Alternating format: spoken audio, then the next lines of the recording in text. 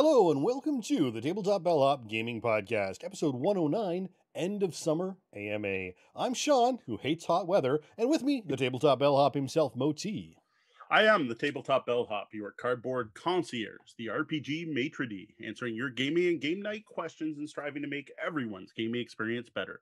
Let me put my years of game playing, event organizing, and game night hosting to use for you.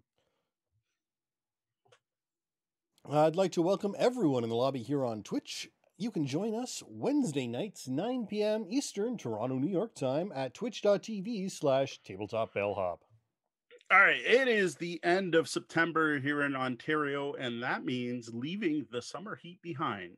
Shorter days, which may lead to more indoor gaming days, and spooky season fast approaching. In observation of that tradition, we are going to review a couple of games based on this change in season. Up first, I'll be taking a look back at Azul Summer Pavilion, followed by a look at something new with Scooby-Doo Escape from the Haunted Mansion. As it is the end of the month, in addition to these reviews, we'll be spending the Ask the Bellhop segment of the show answering questions from our lobby live. Or if our lobby is quiet tonight, which I hope it's not, tackling some questions that were a little too short to feature in a full podcast episode. We will, of course, be finishing off with the Bellhop's Tabletop Weekend Review, where I've got some disappointing thoughts on CO2 Second Chance and of Watergate. We love interacting with our listeners and viewers. Each week, we're going to highlight some of our interaction with you fine folk. We'll share some feedback we received, comments on our content, and maybe some gaming discussions we've been part of. We want to share what people are saying, both positive and negative. We appreciate your comments and suggestions, and if you'd like to let us know something about the show, send your feedback to mo@tabletopbellhop.com, that's M-O-E, or Sean@tabletopbellhop.com, that's S-E-A-N. You can also hit us up on social media, where I can be found everywhere as Tabletop Bellhop, one word. Well, the other day we reshared our list of games that require little or no physical contact and got a bit of feedback on that. Jennifer Burke commented, I would add the Catan Universe app. Patron of the show, Jeff Seuss, +1 to Consulting Detective and For the Queen for sure. I'd add Disney's Villainous. You play your own cards to your own board, and other players relatively infrequently play your own enemy cards to your board, so they could just tell you when to draw and when to place.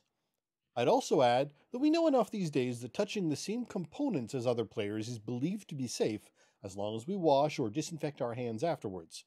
The primary safety measure is to play games that let you stay 6 feet away from each other, masked or outdoors.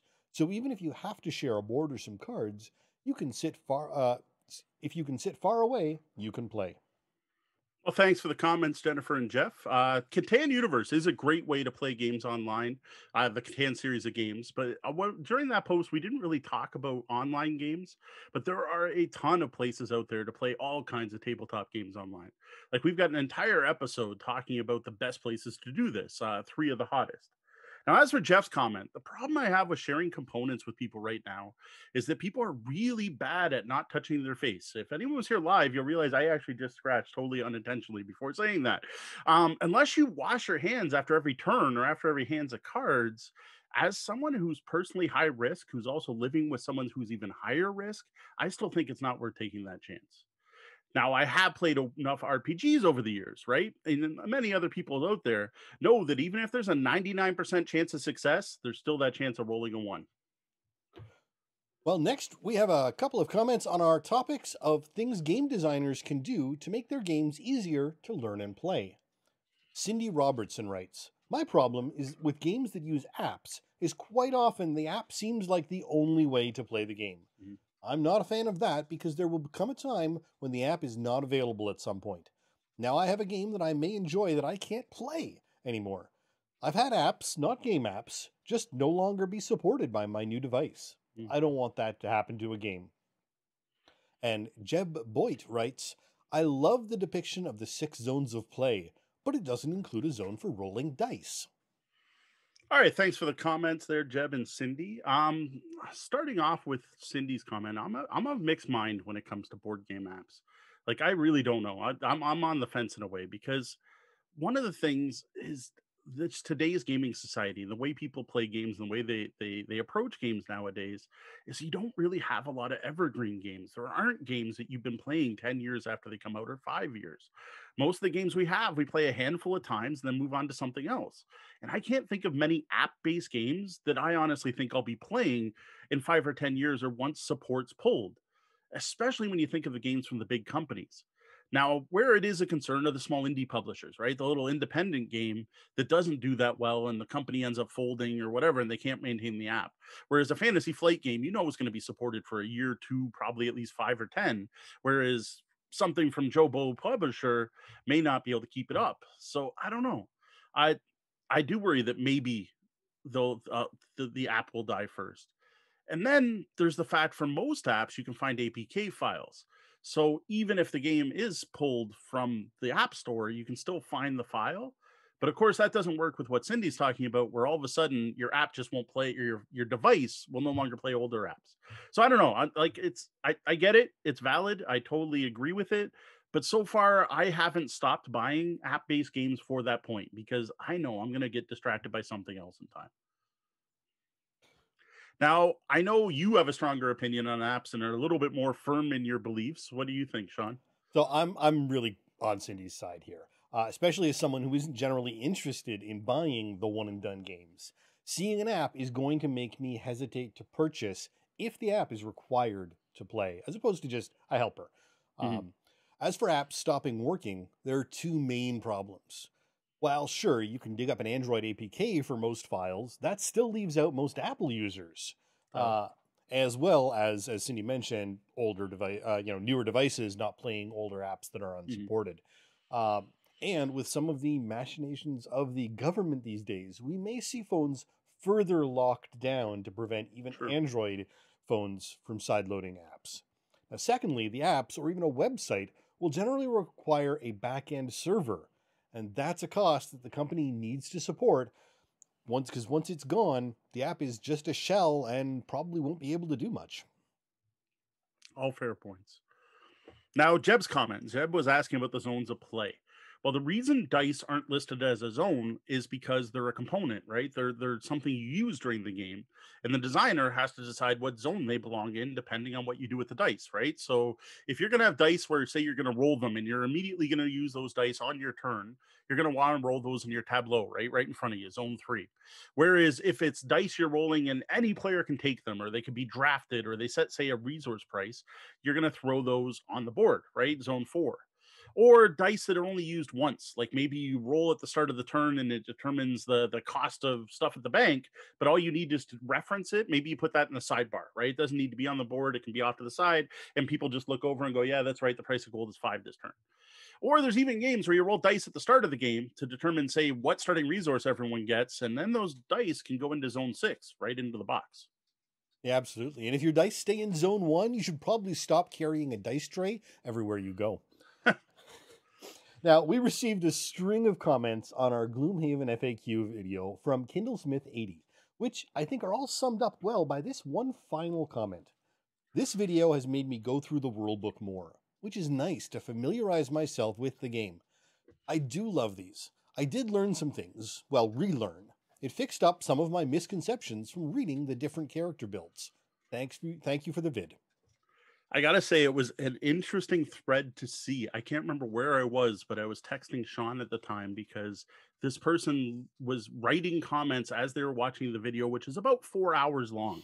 And every few, I don't know, like 30, 40 minutes, my phone would go off and I'd be like, oh, I got another comment. And they'd broken it up into other comments. And by the end, I think they listed 8 different comments on YouTube, all of which were like 6 to 18 paragraphs long. It was pretty crazy. The cool part was by the end of it, it was neat to see them change their view. Like it started off as a, oh, I'm not wrong, I'm doing it right, and you guys don't know what you're talking about, to, oh wait, no, okay, I checked that and I checked that, which was cool because really this was the entire point of the video, was to get people to reevaluate their interpretation of the rules. And I gotta admit, I like at first it was a little not controversial, confrontational, I would say, in tone, but I appreciate it. I appreciate that they went to the detail of breaking down the commentary with like timestamps, the whole bit, right? So some of it I had to look up. It was like, no, you're wrong. It only moves 3, and I'm like, what? I don't know what you're talking about. But it was definitely interesting to see, and I think we won them over by the end. So That's always great. Well, finally, Glenn Flaherty had a quick comment on our Unlabeled review from last week. Looks like the perfect complement to charcuterie. I can't argue with that one. Seeing anyone who follows me online who looks at my food porn post should be well aware, because you'll often see charcuterie in the background of my pictures of Unlabeled. So we even did it again this past weekend. So we had some charcuterie, craft beer, and cardboard. The beer came from the Wellington Brewery in Guelph, where we kind of took part in a virtual beer festival. But more about that when we get to the weekend review. Well, that's it for this week's comments. Thank you to everyone who shares, comments, and interacts with our content. A few quick announcements before we continue. Are you new to our content? Do you wonder why all Mo's pictures have a bell in them somewhere? Well, we won't tell you. It's like a game. Sign up to receive Tabletop Bellhop weekly in your inbox. That's our weekly newsletter that I write every week and send out usually on Wednesdays. And it features everything we release in the week previous. And man, we got to slow down. This newsletter's getting too long. We put out too much stuff over too many days, and it's becoming way too much work. But no, there's a lot of stuff there. Check it out. We've got YouTube videos almost every week. You got links to all those. You got links to all my reviews, any Ask the Bellhops, gaming advice articles, updates to our master list. All of that goes in the newsletter. It is the best spot to make sure you don't miss out on anything. You can go sign up by going to tabletopbellhop.com and subscribing right there in the sidebar, or go over to newsletter.tabletopbellhop.com. Mm-hmm. Our Hogwarts battle giveaway has ended, or at least it will be for you people in the listening. Tune in next week to learn who won. All right.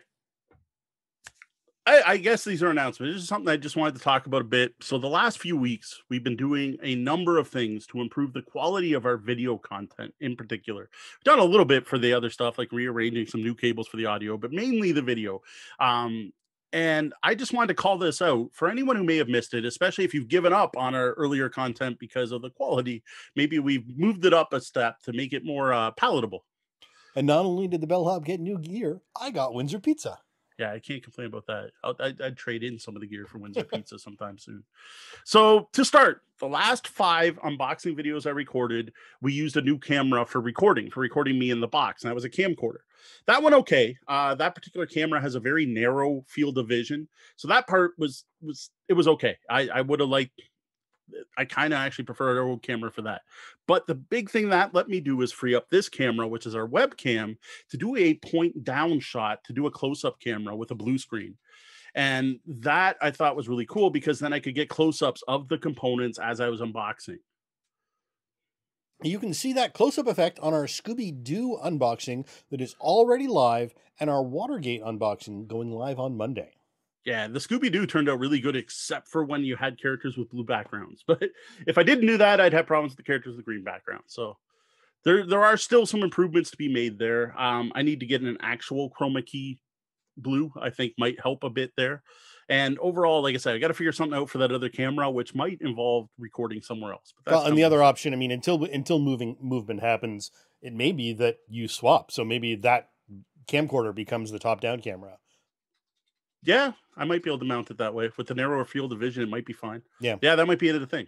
Anyway, the second thing we did was use that same new camera, the camcorder. Technically, it's not new. It just we found a way to use it to get a recording of Deanna and I when we played our actual plays, which right now has been Gloomhaven Jaws of the Lion. Now, the laptop itself we're using, unfortunately, can't handle 2 camera imports. Well, it can, but it needs a USB 3.0 ports. But whatever, the laptop can't handle it. That's what matters. But what we were able to do is set up the tripod like way across the room, because again, that narrow field of vision, to record us as we played. So what we were able to do is, well, you didn't get to see that live. So I do apologize for those of you watching live. You didn't get to see that angle, but Sean was able to take that video and integrate it into the YouTube version of our actual plays. So the first actual play featuring this effect goes live tomorrow, October 1st. The real benefit of this is that it makes the play feel more alive, as with a thinky game like Gloomhaven, there's often some card shuffling and thinking and staring at your hand that just doesn't show up on the map view. Yeah. And it wasn't able to be cut because there was often discussion about what cards were going to be played going on. But video-wise, it was really boring content. Yeah. It was stare at the screen with Yeah. no shadows, nothing moving. It looks like it's frozen, but hear D and I talk. So Yeah. Another thing we did do to improve that is we have moved our mic position, so you should be able to hear Deanna now when we play, which was an issue with some of our first Jaws Alliance. So the next big thing, the next big improvement is I have a local techie, someone I went to the University of Windsor with in computer science, long-term friend, Prowler, for those of you from the Windsor BBS days, is working on making me a new PC. This is going to be one that can handle multiple camera inputs and multiple USB 3.0 parts. And once that's in, we are going to consider shifting all of our video recording downstairs. So once we do that, we should be able to have both cameras actually on the stream, and we should be able to possibly even get 3 or 4 different angles in there. And maybe Sean can even do some cuts once he starts doing the editing and all that fun stuff. So we are really looking forward to those improvements. All of these improvements have been funded in part due to our awesome Patreon patrons. Thank you very much for your support. Yes, thank you all. All right, that's enough pre-show. Let's get into the ask. We're here to answer your gaming, and game night questions. You can send your questions to questions@tabletopbellhop.com or head over to tabletopbellhop.com and click on Ask the Bellhop. Social media works too. We're everywhere as Tabletop Bellhop, one word. Now, the best way is for questions to go through the website. I'm not going to say no to a question asked anywhere. It is the last Wednesday of the month, and that means it's time for another Tabletop Bellhop AMA, where we will be answering the questions from the fine folk in our chat room, the lobby, or in Discord, or anything that's come in over Twitter in the preceding weeks. Yep. Now, thank you everyone who's taken the time to join us live tonight. These Q&A periods are always a blast, and the more people we get in the lobby, the better it gets. We try to do these at least every other month. We're not sure if we're going to keep doing them every month. Last month we did skip. This is the end of September, right? So summer's out. We're done with summer, and we have officially moved into fall. So what I thought would be interesting, and just to give people like a narrower focus than usual, because usually we open this up and we're like, and everyone just kind of goes, oh, I don't know what to say. So I was wondering if anyone had any questions about transitions or switching from one thing to another, right? Now, no, again, this is an AMA. Feel free to ask absolutely anything as you wish, but it would be cool to stick to the topic. Plus, it's just some inspiration to go on, if it's just something to get the discussion going. All right, well, we don't have anything in the chat room just yet. So to get things growing, we have a question about transition editions in D&D. All right. Christoph Vesna writes, I'd like to submit a question if I may. In your opinion, would it be more beneficial for an RP group to keep rolling with D&D 5 Ed or to drop back to 3.5 or Pathfinder? We have a few players who love trying to make all these oddball character class combinations, and I think it may be easier in 3.5 or Pathfinder. However, I'm not sure if it would be worth it in the long run. Sorry. That shouldn't have been on. My bad. All right, sorry. So we have someone who has a group that likes customization in their RPG games, specifically in D&D, and they are wondering about switching back to an earlier edition of D&D because D&D 5e doesn't have as much customization. Now, I will say D&D 5e does have a ton of customization. It's not like the options aren't there, but they did remove a lot of the min-maxing, the trying to combo your character class with the perfect stats, with the perfect feats, with the perfect skills, with the perfect prestige class, and the perfect magic items, and all those things, right? To try to get the most optimal build to do the thing your character does better. And in 99.9% of the cases, that was win combats, because that's what you do a lot in D&D. Now, this isn't a judgment on D&D or that style of play. It's a perfectly valid way to play that I have enjoyed greatly myself. I honestly think if you have a group that is all about that maximization, that yes, dropping back to one of the earlier editions of the game is a very valid thing to do. in particular 3.5 D&D or Pathfinder, and to me those games are almost identical. I actually like the flavor of Pathfinder more. I love the whole Pathfinder society element, and the modules are amazing. Like that's what Paizo got famous for, was writing good D&D modules. They owned Dragon Magazine for years, right? And then when D&D went to 4th edition, they went, well, we kind of like the way we were playing before, and wrote Pathfinder. That's basically what it is, right? So Pathfinder, I almost recommend more than 3.5 for a slightly better focus. I like the background better. And if all you want to do is be really good at things, their mission-based system, the whole Pathfinder Society thing, very much drives you to that point. 3.5 still is valid. Personally, I would recommend 4th, but I obviously the fact that Christoph didn't bring it up, that's probably not an option for their group. But man, 4th, especially organized play, was very much about optimizing your characters, to the fact that we had problems at local gaming events where people would get mad at other people for showing up with sub-optimized characters, which was a problem with organized play at that time. Because organized play at that time, you only got the reward if you passed the mission, and if you weren't there with an optimal build, you were ruining someone else's play experience, and now they couldn't go to Gen Con to get the other shiny thing to bring home. So there's all kinds of things there. But yeah, I don't, there's no reason you need to be playing the current edition of D&D.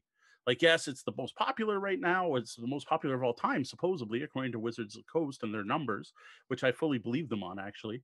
You got shows like Critical Role. You got tons of people. Like, just looking at my Twitter feed, the number of people talking D&D constantly is shocking.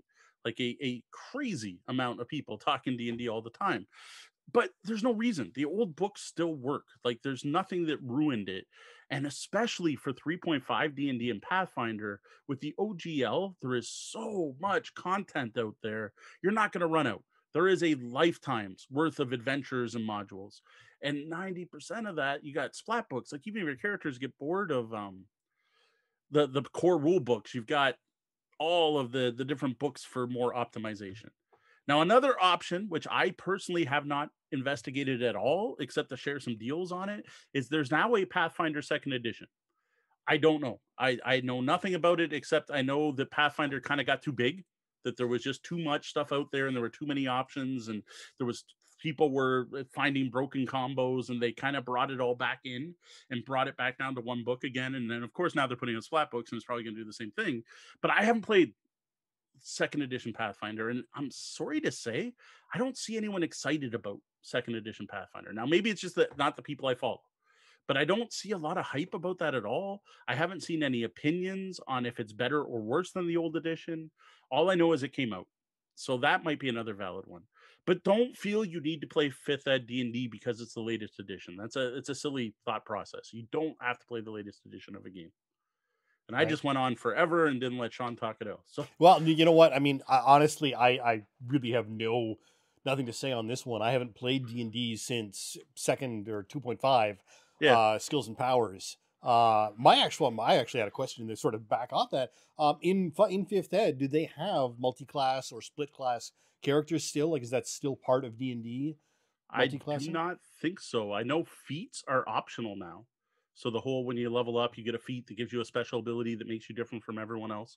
Those are now optional rules. I have no idea if there's multi-classing or the old, what were the two? There were two different things. So you dual classing or multi-classing. And split class. And split class. So Evil John in the chat, thank you, is saying you can multi-class. I'm not the one to ask about 5th edition. I've never read the book. True, D's actually played more 5th edition than you have. Yeah, I'm like, maybe, and please, maybe that's my bias why I'm saying don't bother playing 5th. I've played 5th edition D&D once at a con. I own the player's handbook downstairs because I bought it when it came out because I was like, oh, new edition of D&D. And I own a sealed copy of the starter set, but it's still in shrink. Like I never went that way.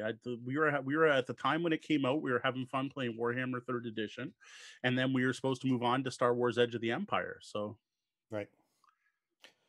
Yeah, so I know enough. The only reason I know what I do know is I follow a lot of podcasts that talk about D&D 5th, but multi-classing never came up. So right. And you know what? A quick, at least Twitter search for Pathfinder 2e shows a lot of people talking about it. So it's there. I think it's just not there in our in our Yeah, groups. it's not it's not in our, I wouldn't say echo chamber. It's not like I tried to tune out the Pathfinder people, but Yep. they're just, it's not what we normally talk about. So it makes sense that we wouldn't have that circle of friends. Yeah. No, absolutely. All right. Well, we got a great question from Brian in the chat room, a longtime Okay. friend of the show. Your topic of transitions made me think of something. I was rereading the Bellhop's review of Fox in the Fort Duet. I know he commented that Angie Games doesn't usually like co-op games. Now, she's played a ton of games of all kinds over the years, but my wife hasn't. And I was thinking I might play Fox in the Forest Duet with her. Is there anything that you find is helpful to tell people who are used to the mindset of competitive games to get them to enjoy co-op games? I'm tempted to have Deanna come over here and answer this for that matter, which she's welcome to if she wants. I can slide over a bit. She won't hear this for a little bit, so we'll give her a couple seconds. Um, so I guess not. Um, she is welcome to answer that. I'm trying to think what I would tell people. For one, point out that it's still about winning. It's still a game. Um, just because we're playing cooperative doesn't mean it's now an activity or it's just for fun. Because usually, what people like in a competition is they like to win, they like to beat something. The difference is that instead of trying to beat me, you're trying to beat the game, and get that across that it's us versus them, but the them is the mechanics or the system or the cards or the app in that case, because many cooperative games are now app based. Yep. Um, the other ones are trying to think to make cooperative. So I think one of the first things you want to look at is how competitive that person is. So if they're a table flipper in Monopoly, it might take a little more effort to bring them into that co-op thing because they're used to that competitive nature. Mhm. And the relationship between you and that other person is part of it as well. Someone you're more antagonistic with in certain forms. Not to say that you're necessarily antagonistic with your wife, of course, but if you, depending on the relationship and how you work together, whether or not there's more complementing or integrating and how that relationship works can also play into how you're going to play a co-op game. And how you might approach bringing people into that co-op game. If they are a heavily competitive player, you focus on that competitive nature, but you've got someone helping you compete, right? So you're both competing. You're still competing. You are looking to beat. You are looking to win, but you've got someone helping you find the extra, find that extra oomph to win. Whereas if they are more, I don't know the best words to say it, but more cooperative, then you can focus on that playing together aspect and look at the cooperation and the working together and bettering each other through your own individual play, Right. versus the competitive against something else. Another way to think of it too is, instead of thinking of it as a cooperative game, think of it as a team game. You are a team who is working together to, again, beat the thing, which is the game, beat the other side. But in this case, the other side is an AI or thing. But like trying to say, hey, we're a team, we're working together. We're each going to be able to do our own thing. So that's another one, depending on who you're playing with and what they want. So if you're playing a cooperative game with someone who's new to games, your selling point's gonna be, you know what, we can play with open cards and I can help you play and you don't have to worry about knowing all the rules. We can work together to learn them together, and you're playing up that I will support you, I will help you. Whereas if you're playing with someone who plays games and who's competitive, you can start saying, no, we will work together to beat this, being another angle of it. And then another one is, you want to, especially with a competitive player, point out that you're going to still be able to do your own thing. Despite the fact we're playing this together, we're still each going to make our own decisions. You're going to get to control your character. I'm going to control my character, whatever it is. Or you're going to get to do this part of the game. Like we're going to be talking about a cooperative game later tonight, where you could sit there and sit down and say, you're going to play this character, you're going to play this character, you're going to play this character. And that's what you might want to do with a competitive player. Whereas if you're playing with a newer player, you can say, no, you know what, we're all just going to play everyone can make decisions, and together we'll decide what to do as a group. Whereas I think with the competitive player, you want to kind of segregate, right? You're going to do your thing, I'm going to do my thing. The other thing you might want to look at is, I'm trying to think of the silly term I've heard for this. I can't remember it, but it's semi co-op games. So games you can play together, but there's still a winner. So who's going to play better, right? Who's going to do the most? So an example of that is CO2, which we're going to talk a bit about later tonight. The competitive mode on that has been changed to a competitive co-op, because if you don't work together, you're going to lose. Whereas if you work together, one of you is still going to do better. Another example of that are the Marvel Legendary games. All of the Upper Deck Legendary, it doesn't have to be Marvel actually, all of the Upper Deck Legendary games are actually competitive games. Like, yes, you're working together to defeat the villains, but at the end of the game, you're going to go through your deck and take out all the ones you defeated and add up the points. And whoever has the most points wins. So that might be another way to approach it. Now, that's not going to help with Fox and the Forest Duet, for example, or say Codenames Duet, but it is going to matter if you're just trying to wean a person off the competitive games into co-op. That might be a good gateway, a way to yes, we're doing this together, but one of us wins. And perhaps you could take that and add an element of that to a pure co-op.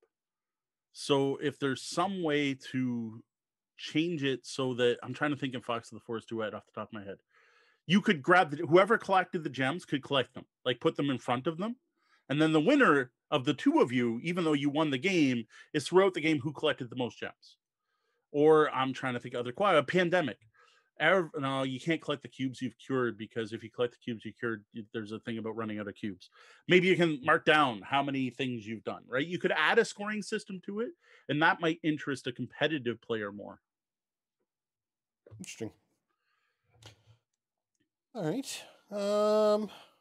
We got some great people in the chat room, but they're being quiet. Yes, they are. It's an AMA. Come on, people. Thank you for the question, Brian. All right. Well, we got a question from Jeff, who's not with us in the chat room, but he's with us here in spirit. Yes. So, what inspired you to make the move from blogging to podcasting? All right, so that Sean's got some history in that one. Sean pushed me. That was pretty much it. Goes back to Breakout Con, the first one we ever attended, a dinner we had together, and Sean has been pushing me to try to podcast for many years now, and he kind of got us to that point where we had seriously started talking about it. So I don't know if you want to lead up to that, and then I can go on to the next thing that happened that made it more of a reality. Yeah, well, I mean, Mo had been blogging for ages, so I think that's that goes, the history of that goes back a very, when did WGR start? 2002. 2000, so it's 2002. The blog and the online forums. Yeah, at the time it was a forum. It was a Pro Boards forum I launched in 2002. So we started with that, and around that same time, more or less, podcasting started to break out in some circles. It wasn't really until the iPod made it huge that it became a really big thing, and the iPhone driving on from that. But it was there in the background, and I got involved listening to a lot of the early podcasts, and it just seemed like a great way to get information across to people, as well as just being, in many cases, two people who knew each other having really good conversations about a topic. And that was my first concept, was really the whole idea of me sitting down with Mo and me being the common man who's not the hobby board game guy, and having a chat with this person who knows more about hobby board gaming than I could ever know, and using that as a dialogue to inform the public about stuff.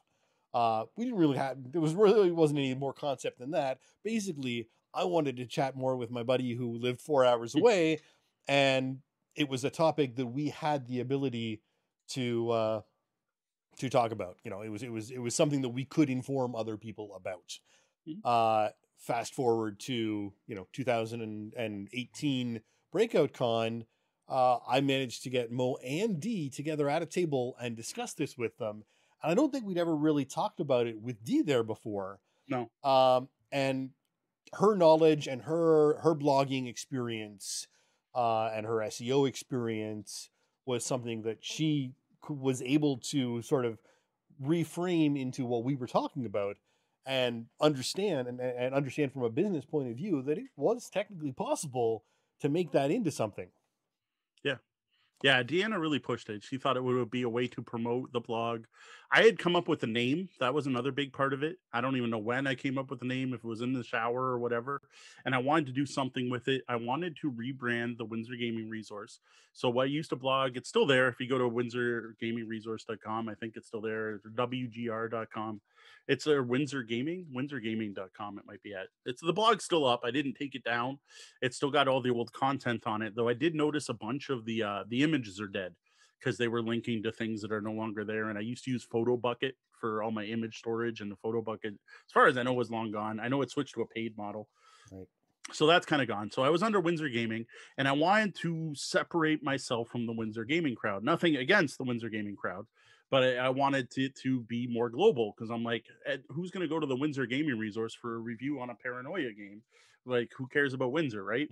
So I wanted to separate that. I wanted the Windsor Gaming Resource to still be around, which it is on Facebook, and I'd still promote local events, but I wanted it separated from me talking about games and that. So I had come up with this idea of the Tabletop Bellhop, where and it was also inspired by the RPG podcast Happy Jacks, which is a Q&A show. Now, Happy Jacks is, we deviated from what Happy Jacks does. I kind of hoped it went that way, and it didn't. I don't know if it's a bad thing. They have very long Q&As. Like people write in short stories almost about their gaming things that happened in the RPG sphere, and then a circle of hosts talk about those experiences and what went wrong, what went right, what the people could do better, you handled it well or not. And it would have been cool to kind of go there. Like, if I would sit there, last Thursday I was sitting at a Goblin Con, and at Goblin Con I overheard this conversation and it made me feel uncomfortable. So I did this, and here's what the person did. And like a big long, and then Sean and I talk about it. That was more what I thought we'd get, which is fine. We didn't. That's perfectly cool. We did get some longer form things, but I kind of had the idea for this, for the question for it. And we talked about it with Sean. And at the time, I was a huge fan of the Misdirected Mark podcast. Still am, actually. I shouldn't say I'm not anymore. But the hosts of that show were there. So after the conversation with Sean and Deanna, I decided to pitch them and say, hey, would you be interested in this? And at the time, they're like, oh, we don't have a board game show. And I'm like, but I want to be a board game show. I want to be a tabletop show. I want to do both. I'm like, well, we want a board game show because we already have a bunch of RPG shows. I'm like, I guess I could do board games, but I do want to be able to talk about RPGs because at the time I was playing both.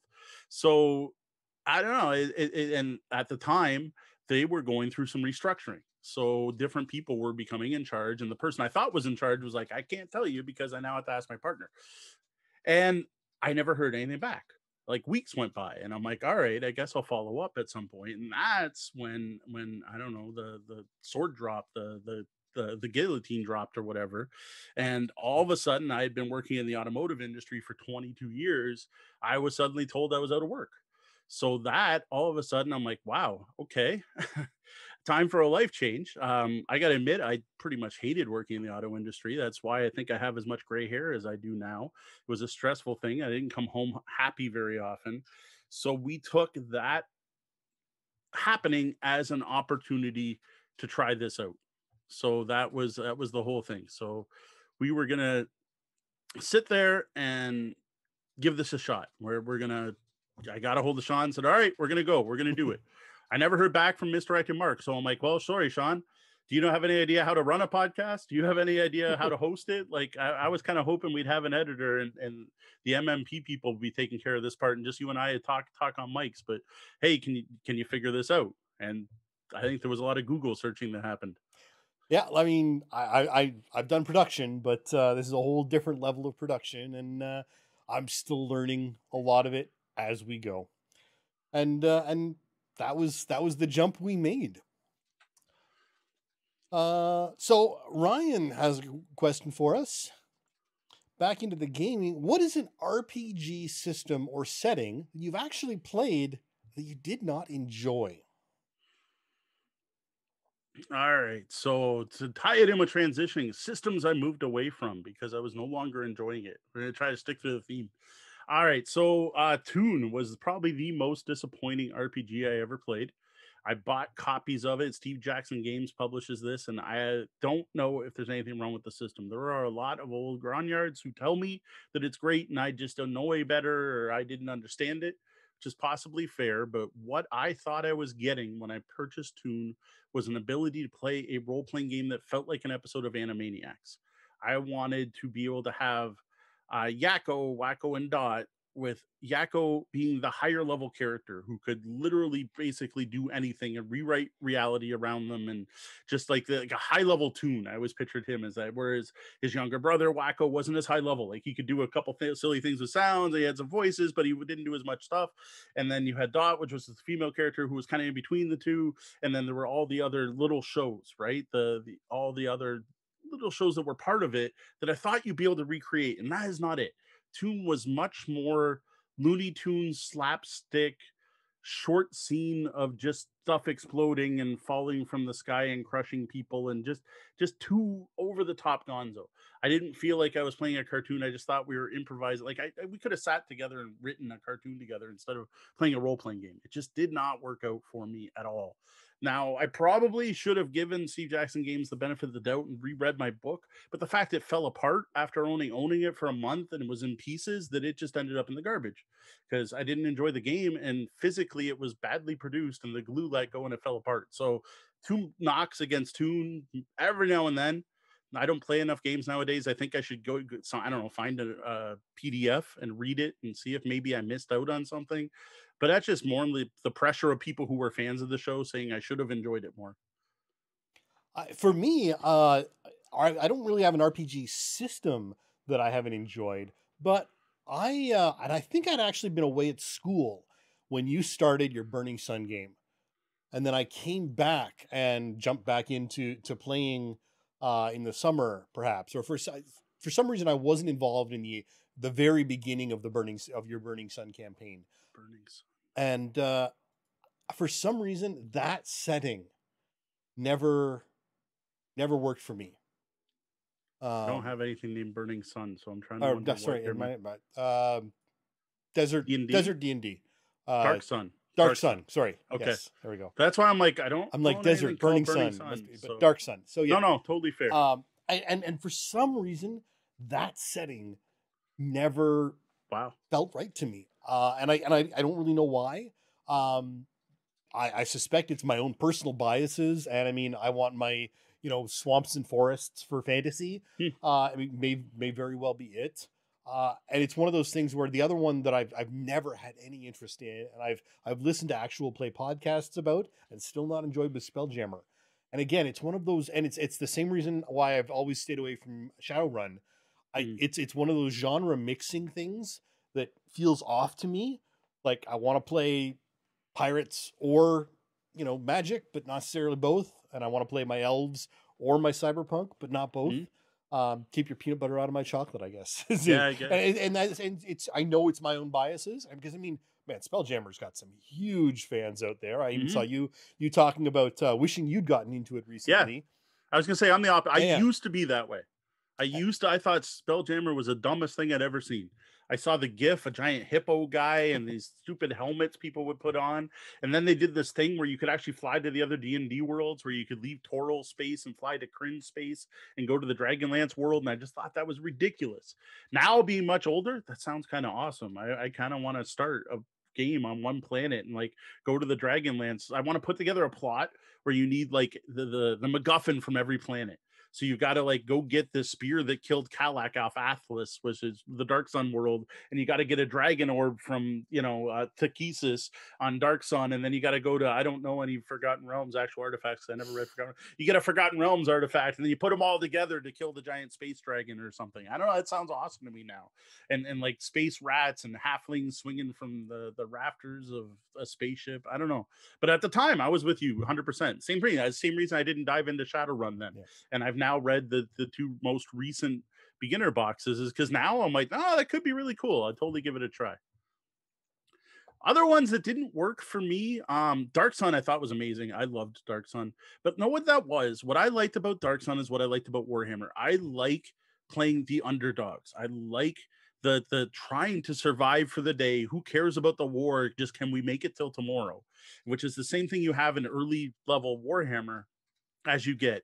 And it even goes back to Star Wars, right? It's the rebels with no chance against the Grand Imperium, except in Star Wars they actually end up winning in the end, where I kind of prefer the grim dark Warhammer where eventually chaos is going to win, sorry. And I like that aspect of Dark Sun. It was D&D with that gritty, do you have enough water? That blade of grass over there might kill you, and the child over there is probably a psychic genius that can make your head explode, and there's nothing you can do about it. I enjoy that aspect of role playing, or at least running games. So I think that was a big part of what made me like Dark Sun. It wasn't the desert. Yeah, no, It wasn't. and that's fair. And I think part of my problem may have actually been that if I'm gonna get that underdog thing, I'd rather be playing Warhammer. Yeah, which I probably at the time would have rather played Warhammer, but we had people who wanted to play D&D because that's a thing that has happened throughout all my life. We talk about the popularity of D&D. It's D&D is very much the common denominator I found with role playing groups. It's the one game where you get 6 different gamers who want 6 different things out of their game. You're probably never going to be able to pick a system, but all 6 of those players would probably say, "Sure, I'll play D&D," right? Because they know it. At least that's what in my experience, that's what's happened. Now, what are the questions? Other ones, I lost it because I scrolled down. There was RPGs we moved away from, settings we actually played that did not enjoy. Yeah. I don't know. We did play one game of GURPS. I wasn't a fan. I did not enjoy Amber the one time we were going to play it. Now, all we did was we went through the character generation system, but then like there was all this homework to do, and like that's a lifestyle game. Like it takes a level of investment that the DM really wanted everyone to get into, and most of the players were kind of like, "Oh, I'm gonna go home and draw tarot cards or write out novels," or like, "Come on, I just want to show up and play." So Amber was one that did not work out. I did think it was fascinating that it was a system that was written that was diceless and that had some neat ideas, but that was one I did not enjoy. I think Amber is one we would probably be more likely to drift to now, where we have that more modern RPG mindset and are more open to a lot of those different storytelling games as opposed to the dice chuckers that was the thing. See, the other thing too with Amber is I think nowadays with the internet it'd be so much easier. You'd have like a wiki where you could go add your stuff and things like that. I think that would be interesting. I know there's others. I'm trying to think of a couple others can do that. Do we have anything else? Oh, we have something here. Yeah. I was about to move on and Evil John jumps in. So what's the view in a transition to digital from in-person RPGs? That's something we haven't especially really delved into much, but it's happening a lot right now. Whereas a lot of people are being forced into this new transition.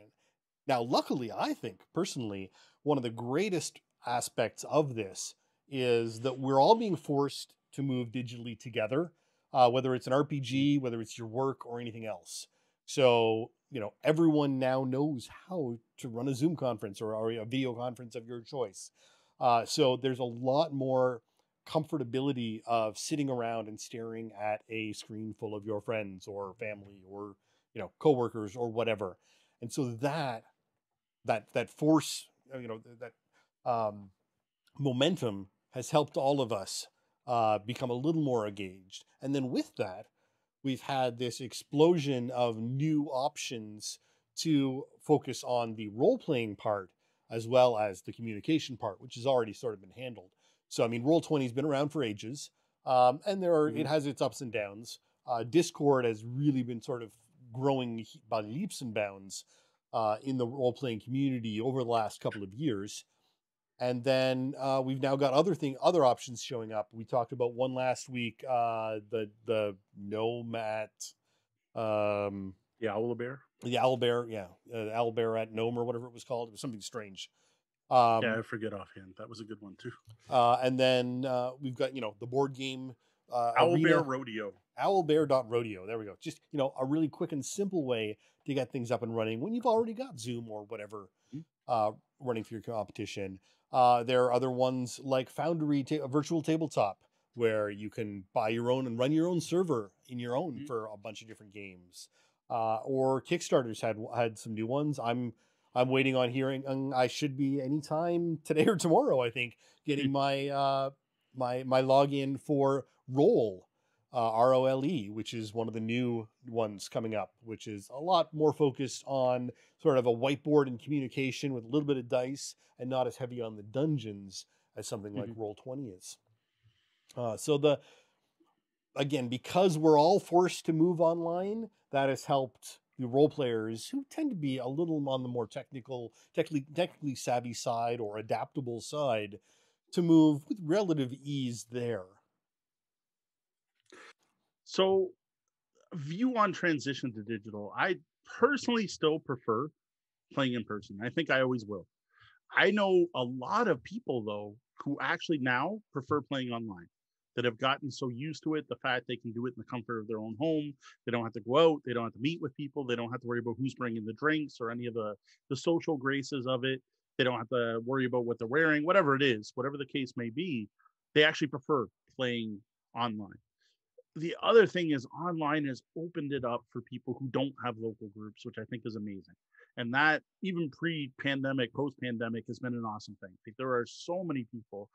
And then added to that is it has added a level of safety that was missing before. Before you used to be stuck with who was local.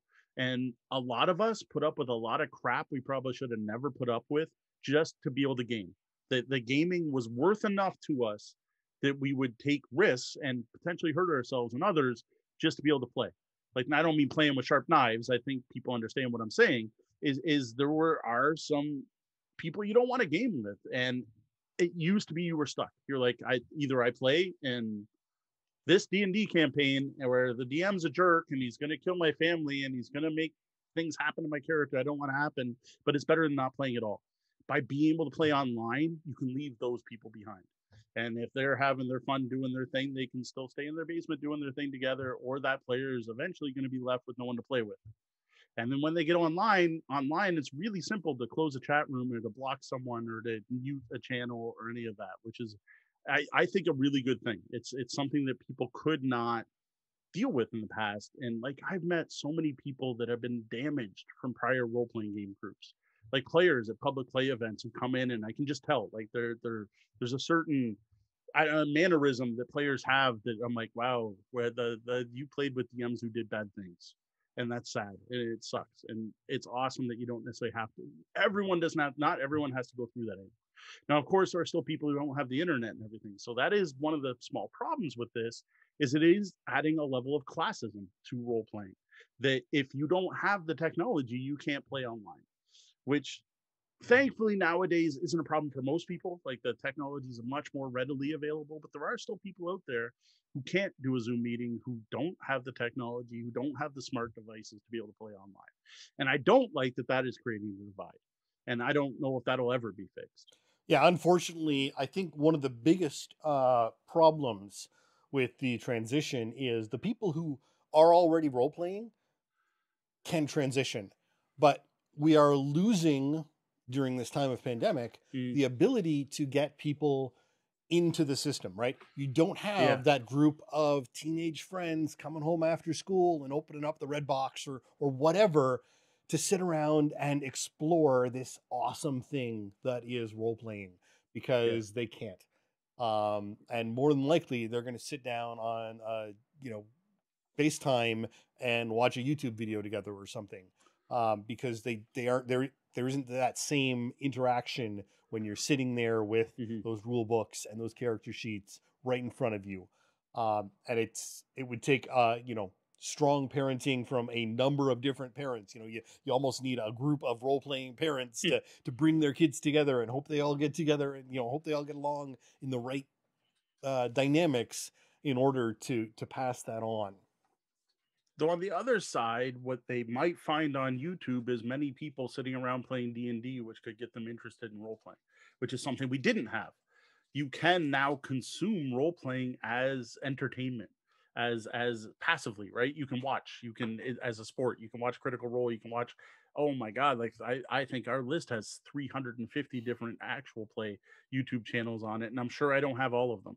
So there is that now that aspect of people discovering games that way, and I think in a way that has replaced the I was at Kohl's and bought this weird looking red box and then went home and went, oh my God, showed my friends. Now it's the, oh my God, I discovered this thing called Critical Role. They're playing this game called D&D. And I think that's kind of replaced it. Again, I don't know if that's good or bad. It's just a change. It's just a shift. Yeah, Because the other thing is role playing nowadays has been around long enough that it's a verbal tradition. I don't think like people are shocked when I tell them, they're like, oh, who'd you learn to role play from? I'm like, oh, I took the box off the shelf and I read it and figured it out. And people are like, whoa, no one does that now, right? Like you're always introduced to it from someone. Yeah, it's interesting because I struggle a little bit because for me, this is heresy because this is something we do. I don't enjoy role playing actual plays. Yeah. And there's a couple of different problems, I think. I mean, one, you get there's two kinds, right? There's the critical role, which are, you know, the next level. They are a production, and they are a problem in that they're something that most people look at as entertainment. It's a movie. Yep. It's not something they're going to do at home. It's unapproachable. Whereas, you know, you get your normal average actual play, which is 5 people sitting around in little windows talking. It struggles to be interesting. You need to have the right mix of people and the right content to connect with your viewer. And, you know, if I don't know any of those people and the content doesn't mean anything to me, it's a struggle for me to connect with that. Whereas if I sit down and I'm bored, I can turn on a Minecraft Let's Play video or a Fortnite Let's Play video and immediately know what's going on. And while it may not be riveting, it's immediately connective content for a lot of people, especially the youth. So I don't know, based on the popularity I see of almost every actual play, I think that just you're not in the norm here. I don't know if it's an age thing or what. I personally, I don't like them much myself. I first found them through podcasts, actual play podcasts, and I found there were very few I could listen through to the end. There were a couple I listened to more as instructionals. That's how I learned to run Marvel Heroic Role Playing, because the rule book is terrible at getting the concepts across. Whereas listening to an actual play, and I'm like, oh, okay, that's how that works. And then when I was able to play, it worked great. But like, I personally, I can't stand the overproduced ones, like the entertainment ones, because to me, I watch them and I don't mean no, it's not role playing, but it's not what I'm used to seeing at the table, and it doesn't give me the feeling of being at that table and enjoying the experience. I don't get a nostalgia of, oh, I've been there with my group and I remember that happening, which is what I tend to get from the non-professional ones. As I sit there. And the other problem I have is I'm a DM, and I DM'd for 40 years or so, not quite 30, at least 30 years, 35 years or whatever. And I'm doing the Terrier hair out because I hear the mistakes and it drives me nuts. Right. I'm like, no, don't. Why? You put them in a corner. All you had to do was say yes, right? Often I'm saying all you had to do was say yes, because the players come up with these awesome things and the DMs just shut them down. And I'm like, no, come on. They're raking the rain. They're doing the dance in front of you. Come on, give it to them. And that's where I find actual plays hard to listen and watch to, is I can't help but judge them and think, well, this is what I'd do in that situation. See, the one actual play that I actually became involved with, and oddly enough, it was very Spelljammer-ish. And yet I still was Nerd Poker. That was my introduction to Nerd Poker. And it was because Brian Posehn, who's a comedian who I've always enjoyed, was, you know, one of the major people behind it and sort of pushing that. And it felt, the reason I got into it was it felt a lot like our group, right? It wasn't over the top comedy. They weren't putting on voices. It was a bunch of guys who have been sitting down at a table. It happened to be in LA, but sitting down at a table for years playing, who decided to put a mic down on the table and play. And you got these stories of, you know, because they were entertainers for the most part, where they would, you know, stop at one point and tell the story of why this was funny. So you got the background of, that's cool. Oh, you know, I just threw this guy's head into a bag and everyone laughed. Oh, well, because 3 years ago, Elrond the Great, blah, blah, blah. And you got these stories, and you felt like you were part of the table, and it felt like a table we had been part of. And again, those guys are all around our age too. And that was, I'm sure, part of it. And I don't know if there are the same sort of connections out there. There weren't for women, that's for sure. Well, yeah. And whether or not people of color or others had that sort of podcast out there. That was the one I Mhm. knew and I connected with. Um, That's but another advantage of going online too, is the anonymity. right, Especially if you're playing with just text, but even with voices, you can easily master voices, and it's allowed some marginalized people be able to take advantage of and be able to play that might not be before. right, So Ryan in our chat room, who is a blind meeple, pointed out the move to online play means that us blind board gamer enthusiasts are generally left behind. There's some options for RPGs, but pretty much nothing for other forms of accessible tabletop games. Um, I'm surprised there isn't more. Like Board Game Arena, like there are so many ways to play board games online that no one has developed a way to play them with screen readers, like in some actually effective way. yeah. It just seems like that's a missing opportunity that would be out there. Well, and I think a lot of it is that I don't know if people have made the demand necessary. Because I mean, realistically, what you need to do is go into Board Game Arena and put in alt text for For every everything. object in the game, and it's a lot of work. And if the demand's not there, if you know, The problem with it's that is, even with that, how do you manipulate the pieces? right. Right, that you also need some kind of like voice recognition, like, move the pawn from b6 to c3, right? Like Yeah, you yeah. need some type of interface on both sides. Like it's not just being able to see what's on the screen, but it's also being able to manipulate it. And I think that's probably the hardest part, is how do you then get it and go, well, take my moon pull off that spot so I take this action.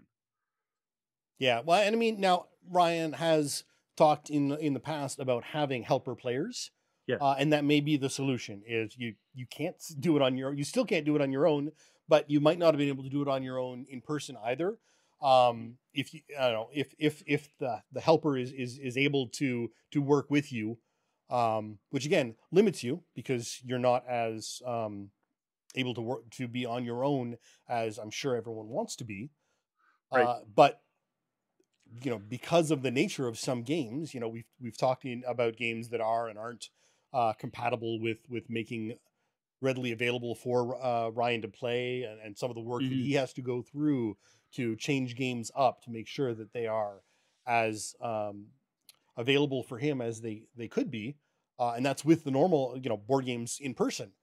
Uh, that same sort of level has to be looked at when it comes to the online, and as to what can and can't be done and what needs to be Hmm. done, and what paths games can take to be more accessible with or without the assistance and the steps Yeah. taken.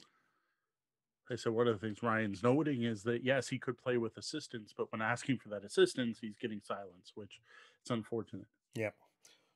So apparently there's an online Dominion implementation that's accessible, and Slay the Spire, and some fan made Magic the Gathering apps That one makes available. sense because it's all the cards, right? Right. You be able to get the cards. It's kind of disappointing that's not out there. Obviously, there's not enough demand for people to have created it, and I think part of that is the people haven't known to ask for it. Well, and Like, part of the problem is I think, a lot of the accessibility we've seen growing in demand, and the growth of the industry of accessibility was forced by the Americans with Disability Act, and similar legislation in various countries. But that sort of legislation doesn't exist online. yeah, And that's where we probably and I'm not someone who is heavy on supporting legislation, especially not in the online space, but it may be something where we need a push, and it will probably unfortunately come from Europe, because that seems to be where they're actually hmm, willing to legislate online things. But if it's going to take that sort of a push, like the ADA Act in the States did, to make sure that these people are being heard, that may be what it takes. And you may have websites proudly announcing that they are accessible. yeah. I would love to see it, to be honest, but yeah, I think it needs a push from somewhere. Yeah. Maybe it's a Kickstarter that someone can start on. Like, there are definitely, like Ryan's mentioned them before. I'm blanking out, podcasts that talk about these topics. Oh, Like, absolutely, they absolutely. just need to organize, I think, and like get a hold of Board Game Arena and say, hey, can do something for us. I don't know what, but something. And if you get enough names on that petition, people might pay attention and take notice. Absolutely. And I think, and definitely, I think Board Game Arena would be the right target. I Yeah, mean, like that's the one I they think have of. Like, they have the market share right now. Yeah. By and large, I don't know what their numbers are right now, but I know they're still ridiculously high. Yes. Talking about things changing once the pandemic hit and shifting to online, man, they did a good job on that site keeping up with growing usage in the early days of the pandemic. Yeah, it's interesting. Right now, there's only actually 6,000 people online playing board games. That's actually way lower than it was. It's but much most people lower are right back now. to work now because you know school and work are a thing again. School and work are a thing in again, whatever format. It is definitely a thing. Yeah. All right, I think we'll do one more from Jeff, and then we will move on. All right. So, why do you think that more people seem to find success making content about games than find success making games, publishing games, or even running a game store? Are there more people finding success making content about games? That's the only part I don't know. I don't know if the basis for the question is actually true. We are successful content creators, but most people who are, I think the big thing is that most of the people making content aren't, I'm not saying they're failing, are not successful at making content. They're successful and in their spare time make content. Like they're people who have full-time jobs. There are very, very few people in both the tabletop industry, in both RPGs or board games, that do it full-time. It is extremely rare.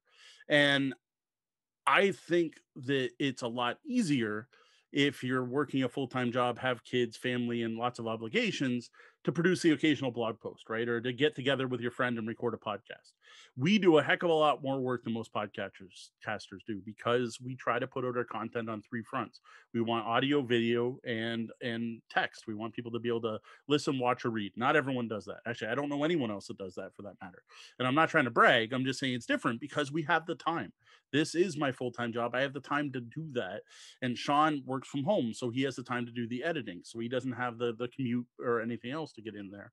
And he has the free time in the office to do it in.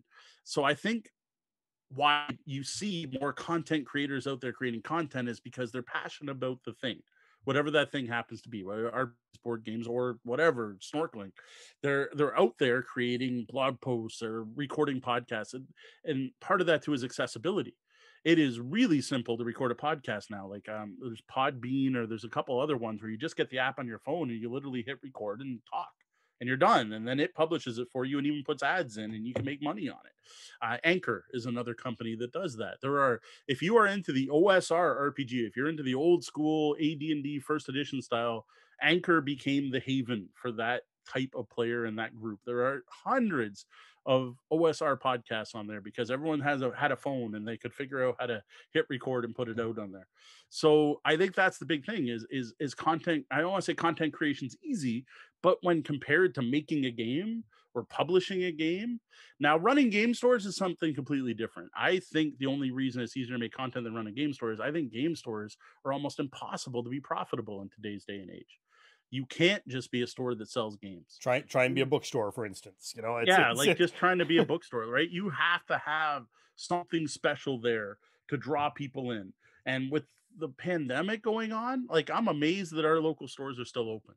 Like because there's no reason to go there now. Like I don't know, some of them are still running events and trying to be safe and social distance and masks, whatever. I personally too high risk to even consider checking it out myself. But they're struggling, right? So I don't know. I think that's what it is that most content about games is hobby content. It's successful people using their spare time to talk about and create things for things they're passionate about. They're passion projects. They're not businesses, right? They're not they're the other thing. Like there is no success to be had, like except for pride, right? Like they're doing it as because they love doing it. So they're not worrying about making it for that matter. It's a lot of it is sort of, again, what you define as success, and what you're looking for and what you're trying to achieve. So you can make a board game and it will probably take you, say, 3 years. Just throwing some random numbers out here. So 3 years to work through from a great idea and playtesting it and marketing it and getting the Kickstarter out there and working through, and then you finally see a profit, maybe if you're lucky. Maybe. So having that game out there, and then you've got to do another game, and so that's another 3 years, and maybe that overlaps, or maybe it doesn't. Maybe you're going to go have a 3-year gap in there, and so the time investment to get a something out there like a game is huge.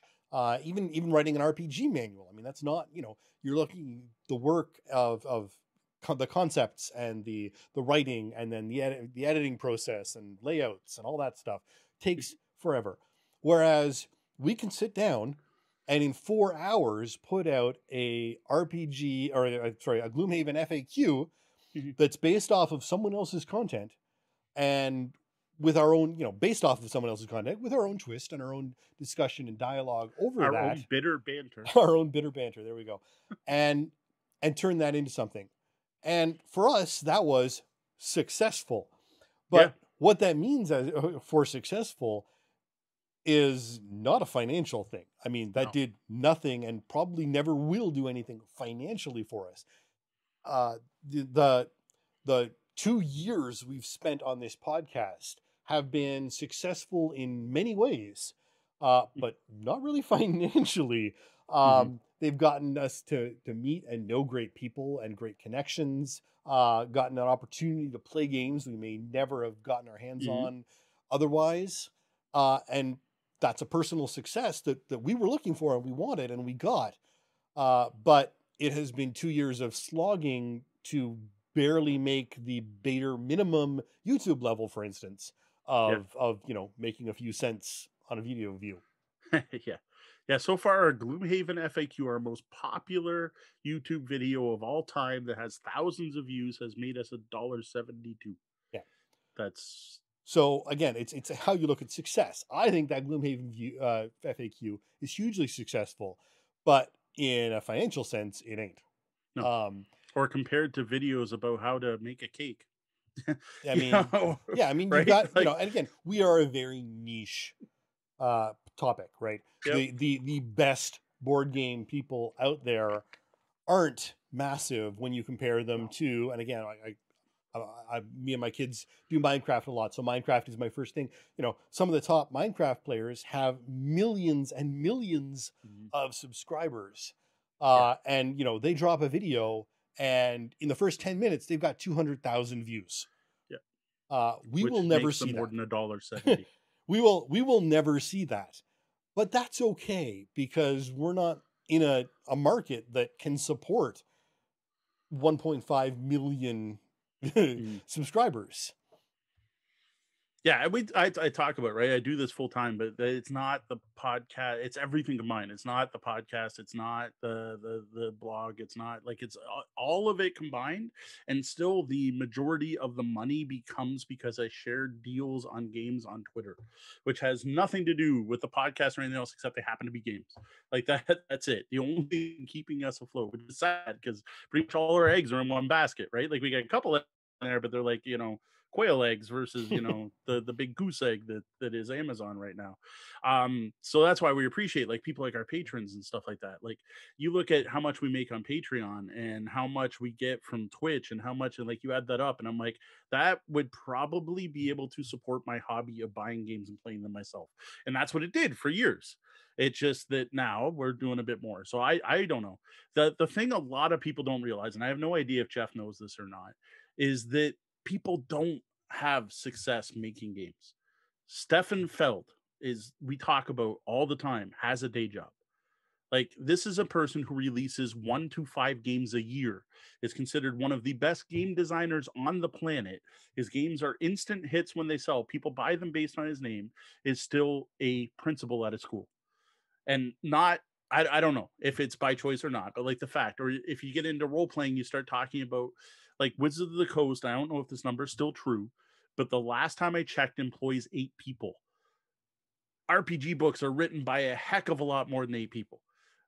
Wizards of the Coast, Hasbro funded role-playing division is only able to employ 8 people. That's it. And there's stuff like PR managers and stuff. They're not necessarily game designers. I don't even know if Wizards of the Coast currently has a game designer on roll. It's just they're not. Game designing is not really a full-time job. It is not something you get success at.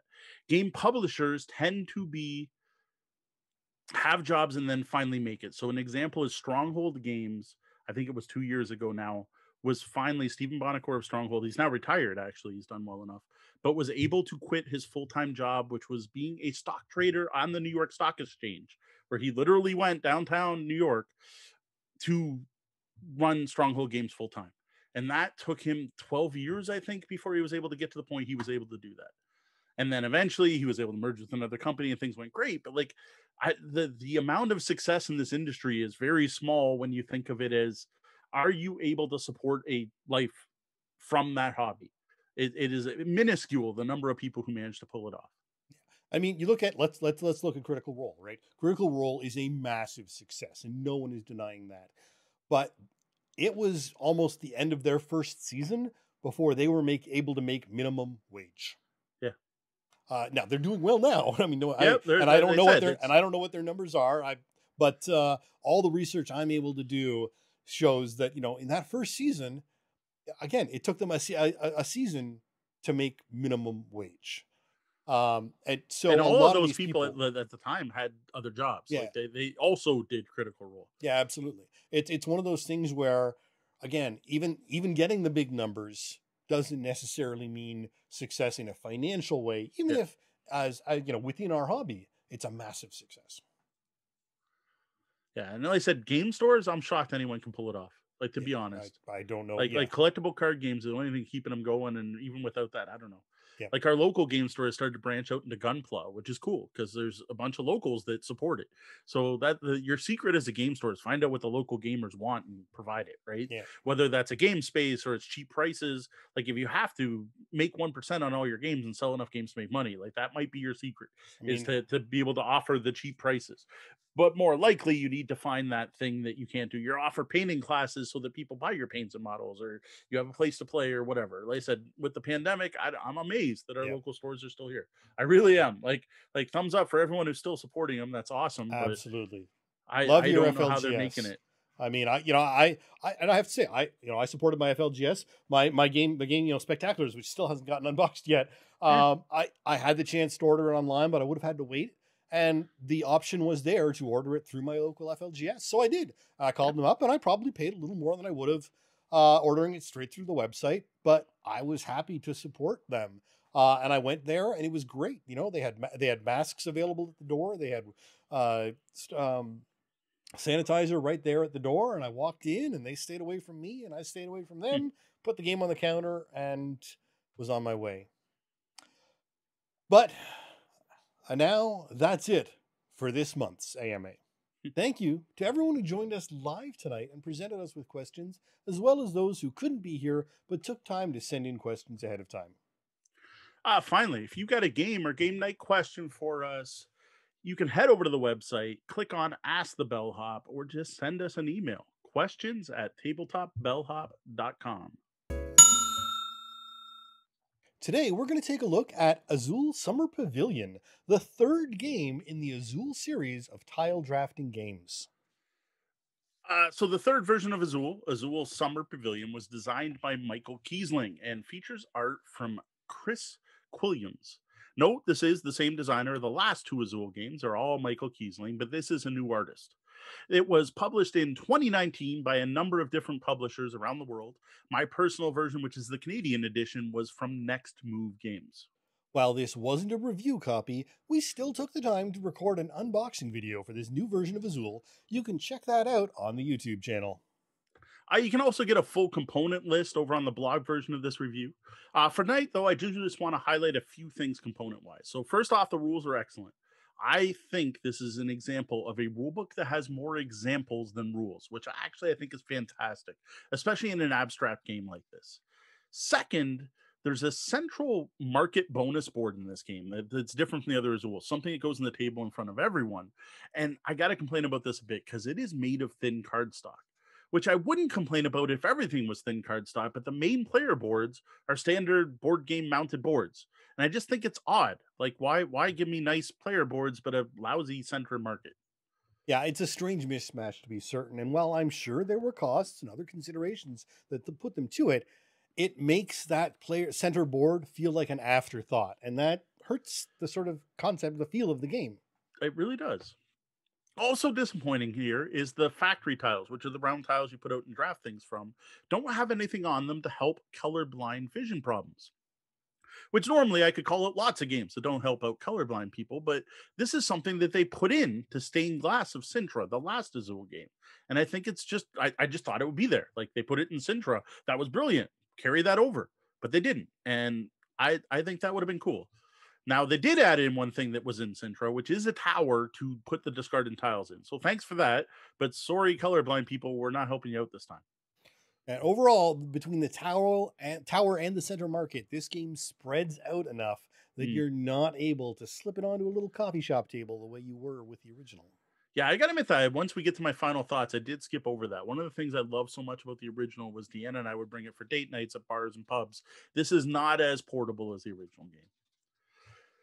Speaking of the tiles themselves, because that's a main feature of all Azul games, these are a little different. They're not squares anymore. These are more elongated diamonds. Only half of them have symbols on them. So again, with the colorblind thing, I have to assume the other three colors are different enough with most types of colorblindness, but there are only symbols on half of them. The quality is the same. You got that same plastic thing, but they don't look like hulls or what is that? Jolly Ranchers anymore, so I don't want to eat them. Well, I guess we'll chalk that up as a win. Yeah. Now that we are done talking about the non-edible components, how about you give us an overview of how Azul Summer Pavilion plays? All right, so Azul Summer Pavilion, instead of building a wall, now you're building a floor. You are competing against each other, drafting tiles from a shared marketplace, placing them onto personal player boards, and to set patterns in order to earn points. In this version of Azul, you will also earn the opportunity to earn bonus tiles from a central bonus board. The game plays over a total of 6 rounds, and in each of those 6 rounds, one of the tile colors is wild, which is an interesting new addition. At the end of 6 rounds, player with the most points wins the game. Which, aside from the central board and the wild tile bit, sounds a lot like another game called Azul. Yeah, there are definitely things that are the same in all versions of the game. This is one of those things where they didn't just put out another game with the same name that's completely different. You're like, are you just cashing in on the name? No, there's definitely a similar basis for all 3 of these games. Now, setup's dead simple as it is in most of these. You're going to take a player board. You're going to put your scoring marker on 5. You're going to put a round marker on round 1. You're going to fill the bonus market with 10 random tiles. Place out the factories and fill each of those with 4 tiles and put the first player token in the middle. That's it. Dead simple. No real setup to be spoken of as far as I'm concerned. Each round is broken into 2 phases. First is the acquire phase. Here, players draft tiles. And second is the play phase, where players play the tiles they drafted in the first phase. Now, note this is a big change from the other 2 Azul games, where players place their tiles immediately upon drafting them. In Summer Pavilion, instead, players make a pile of tiles they've drafted in phase 1 and then don't actually place them on their player boards until phase 2. This deceptively simple timing change becomes a massive change in gameplay, as you're able to change and adapt your plans throughout the entire draw phase based on what else is happening from other people and what tokens are left, unlike the original Azul, where you make that choice and that's your choice, and if something better turns up later, too bad, you've already used a spot. Yep. Now, every round, one color is wild. I mentioned that earlier. This color changes every round. And what I thought was interesting is it's the same every game. It's always purple first and ends with whatever color. I'm actually a little surprised you don't draw randomly out of the bag to determine that order. I'm not sure what the reason is for it. So getting into the 2 phases, I'll explain them quickly. You have the acquire phase where you have 2 choices. You can pick one factory and a color other than the current round's wild color. You're going to take all the tiles of that color from the factory, as well as one and only one tile of the wild color if present. Anything still left on the factory gets put into the central market in the middle of the factories. Or you can pick from the central market, where again, you're going to take one color and you're going to take the tiles the exact same. You're going to take all of the color and one and only one wild tile if there are any there. The first player to go to that central market does get penalized, but they get the first player token. They're going to go first next round. The penalty here, though, is the number of tiles you took, not counting the first player token. You're going to lose 1 point each. You keep going around the table till every tile's drafted. Right. So it's very similar and very familiar to players of Azul, but especially with the wild card, the wild tile is enough of a twist to throw you off, and you need to pay attention because it's not Azul, it's Azul Summer Pavilion. Correct. And that first player token losing points is definitely different too. Where in the old Azuls, that you take it and you get -2 points. Well, now it's also based on how many tiles you took with it, which can be a big change where you might not want to grab too many at once. Whereas I found in the original game, players like, well, I'm going to do it and lose 2 points because I'm going to get a ton of tiles. Now, the playing tiles phase. This is definitely a little more complicated. So in turn order, players may either place a set of tiles or pass. Once you pass, you're out for the rest of the round. Tile placement is done by picking one of the colors, one of the 6 colors, and picking 1 to 6 tiles of that color that you've collected, and then covering up a spot on your board that matches that color and that number. You're then going to put 1 on the board and the rest get discarded. So if you play 5, you're going to put 1 on the board and 4 are going to go into the discard. The current round's wild color can be combined with any other color. So if you're trying to do 5 red, you could have 1 red and 4 purples if purple was wild. You can use these to make sets, and you can technically also use the wild card as themselves. So if purple's wild, you could place purple. Now, each player board has 6 spots for each of the 6 colors, all numbered 1 through 6, and they kind of look like stars. And then the center of the board is a wild part. Now, wild can be any color, but when it's being completed, you can only have 1 of each color. So each point on the star has to be 1 of the 6 different colors. So the number of ways you can try and tackle the puzzle of tile laying is really almost as much of a game in itself as the original was on its own. Do you start at the high numbers and work your way down? Do you do 1 color at a time in the florets? Do you just play what you can get and work it out? I have seen, I've only played this game, 4 or 5 times, but I've seen a lot of different strategies employed and trying to figure out how to best fill your card, or even not fill your card, but still maximize points. Now, in addition to this, on the board are some special decorations, right? So again, you're making a floor. So in between some of the patterns are statues, pillars, and windows. Anytime a player has covered all the spots surrounding one of these, they get bonus tiles from that bonus tile card we were talking about earlier. Like pillars are worth 1, statues 2, and windows worth 3. What's really fascinating and changes the strategy a lot is these tiles can be used immediately in that phase. So you are getting more tiles as you go. And as soon as you buy tiles, after your turn's done, they're replaced for the next player. So the bonus area doesn't run out.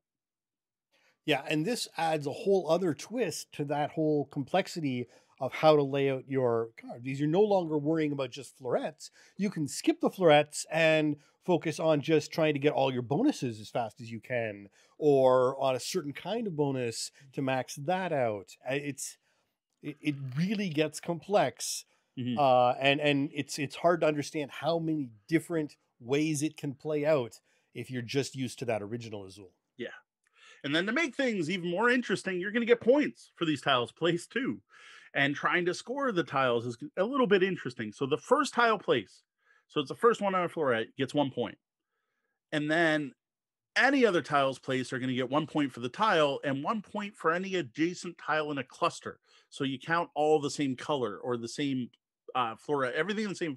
Wouldn't necessarily be the same color because you might be on the wild tile, but it's like the number who are now touching each other, you're going to get 1 point for. And then there's the fact that once you're done, you can pass. And here's a big change from the original Azul is any leftover tiles in your playing area have to be dealt with, and you can keep 4 between rounds. Now, any tiles that can't be saved after that are discarded and cost players 1 point each. Right. And this seems simple, oh, I got a couple left over, I'm going to save them. But it can become a huge factor in your ability to even possibly score some of the higher numbers in later parts of the game. Yeah. Now, at the end of each round, everyone's passed, everyone's done. You refill the factories, 4 tiles each. The round marker goes to the next spot, which changes which color's wild again, and the game continues. At the end of the 6th round, players can no longer store any more tiles. So anything that's left over at the end of that is going to cost you points. And then you're going to get a bunch of bonus points. So you get bonus points for each completed star on your board and based on its color, and for covering up full sets of numbers. And it's not all the numbers, it's only some of them, but I don't think it's worth getting into the details of which here. And that's pretty much it. Now, there is a variant. The boards are 2-sided, and on the second side, it's blank, so none of the colors are there. And you get to determine as you play which colors each floret's going to be until, like, as you place the first tile. And what's interesting here is you could build multiple sets of the same color, or you can do multiple all-color stars, too. Yeah, even though I've played a few times, and I've played the original Azul many times, I've still got more than enough things I want to try to not want to add that blank side level of difficulty / confusion in. And similar to the blank side on Azul, despite what you may think, it's not easier. You're like, oh, it's easy. I can play stuff everywhere. No, trust me. It requires much more strategy. Yep. Now, long-term fans of the show probably remember when Azul came out because we basically couldn't shut up about it. It really won us both over in the rest of the gaming community, to be honest, as well, and quickly became one of my go-to gateway games. This was the game that I packed with me anytime I went to a public play event, because this was the perfect game for new gamers and non-gamers and people who didn't know what they wanted to play. Like, people, I played Monopoly and that, but I kind of want to try some modern games. Azul was the go-to. While that attachment has waned some over time, it is still unquestionably a solid game, and I can't imagine turning it down if someone pulled it out and asked me to play. No, I agree. It's definitely not one I'm going to say no. Now, a year later, Azul Stained Glass of Sintra was released. I got a chance to check that one out thanks to one of our fans, Joe. Thank you very much. This was Joe's first taste of Azul, and he loved it. And I gotta admit, I like it. I like Stained Glass of Sintra. I still have it in my collection, but it doesn't get played nearly as often as the original. It just doesn't have the approachability of the original Azul. Like, it's just much more fiddly. It's harder to teach. The scoring's more complicated. There's more things to keep track of. Plus, it the scoring strategies were weird. Like how to play well was harder. It wasn't as obvious. This basically made the game more of a gamer's game, right? And there are a lot of gamers out there who think it's the best version of Azul. There's more strategy required. There's more tactics. There's system mastery. The more you play, the better you get. There's chess-like feels to it. All of that's great, and I get it. But for me, despite being a heavy game fan, for this abstract, I'd rather play the original Azul. Yeah, and I completely agree. It didn't have what I think is the selling point of the original Azul, and that's the casualness, right? Part of the attraction of the original was, while not a filler, you could relax at a coffee shop and play Azul rather than Sintra, where you were sitting there focused on everything, and you didn't want to be in a coffee shop because the person trying to make a espresso at the over there was distracting you and frustrating you because you were so focused on your scoring thoughts. So now we come to Azul Summer Pavilion, the game we're reviewing tonight. To me, this newest version of Azul finds a place between the other two. It features significantly more depth than the original Azul, with at the same time being less punishing and less cutthroat. Because the depth of Summer Pavilion comes from a combination of the scoring system and the pattern building system for owning the bonus tiles, like getting those at the right time and being able to use them. By having the players all draft all their tiles at first, then place them separate, there's fewer chances you get stuck with something you can't use or get hosed by the other players. This, combined with the fact players can save up to 4 tiles, again makes Summer Pavilion much less punishing and much less cutthroat than its predecessors. It's a lot harder to hate draft in Summer Pavilion and stick someone with something. Now, while these changes do make it more approachable, the scoring system is definitely more involved than the original, and I have had players have a hard time grasping the scoring system. Yeah, I think we both agree on Sintra. And for me, there were two things that keep the original just slightly ahead of Summer Pavilion. And space, again, we talked about it once, and I'm going to sort of bring it up again. Summer Pavilion just isn't as nice for a quick anywhere setup. You need a table. Like, you need that space for everyone to be able to reach and see everything and work on. And then two, the scoring is obtuse. I know I have seen, and I'm pretty sure I have made mistakes in the scoring. I would actually love a digital mobile version of this game, as I'm almost certain I would sit and play against a half decent AI even when I was bored and had 20 minutes or half an hour to kill, because it has that nice, thinky, but also relaxed feel to it. Mm-hmm. When you don't have to worry about your scoring and making sure that you haven't messed up somewhere, or you dropped all the right things in the right place. So overall, I think Azul Summer Pavilion hits a sweet spot for me in the Azul series.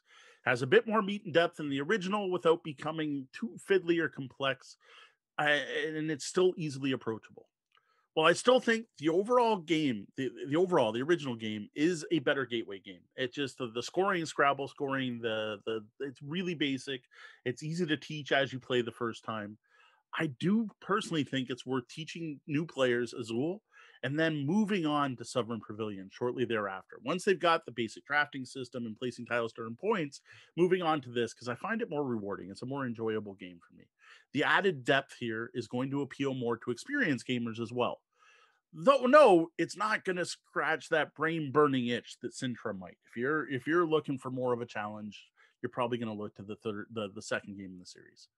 Now, of the three games, Summer Pavilion is my current favorite. It's the version of Azul I'm most excited to play the most often. That said, each of the three games does feel significantly different from each other, despite using the same basic drafting system of drafting tiles to place them into patterns. All three versions see play often enough that I'm happy I own all of them. It's just that if someone came over and said, hey, you want to play some Azul? I don't care which type. I'm going to grab Summer Pavilion. I would agree, as long as you've got the space. For a slightly more in-depth look at Azul Summer Pavilion, you can head over to tabletopbellhop.com and click on reviews. Well, let's take a look at Scooby-Doo Escape from the Haunted Mansion, a puzzle-filled mystery game from the OP. Before we start our investigation, I do have to thank the OP for providing us with a review copy of this game. So to start off, I want to make sure everyone knows what game I'm talking about here. Here I'm talking about Scooby-Doo Escape from the Haunted Mansion, a puzzle game for one or more players. I'm not talking about Scooby-Doo Betrayal at Mystery Mansion, which is a Scooby-Doo themed version of Betrayal at House on the Hill. Unfortunately, both of these games came out pretty much at the same time. Like, I even think within weeks of each other, and they feature very similar names. And this has caused confusion for a number of gamers, myself included. Yeah, the escape and betrayal are, of course, the keywords to look for, but it can be hard to pick those out sometimes, especially if you're in a rush and you got a lot of media coming at you. So, Scooby-Doo Escape from the Haunted Mansion was designed by Jay Cormier, Sen Foon Lim, and Kemi Mandel. It features cartoony artwork by Rob Lundy and Rick Hutchinson. This is an escape room in a box style game that can be played with one or more players. Now, playtime is listed as an hour or two on Board Game Geek. I will note nowhere on the box does it list this. So that's been submitted by someone on Board Game Geek. I gotta say, it could be anywhere. It's really gonna depend on your group's problem solving ability, but even more so their sense of exploration. This game is broken up into two chapters, which is kind of cool, and you can save between them. So you could play it all in one sitting. So it's you might fit it. I think you'd need a fairly long game night, but you can split it up into two.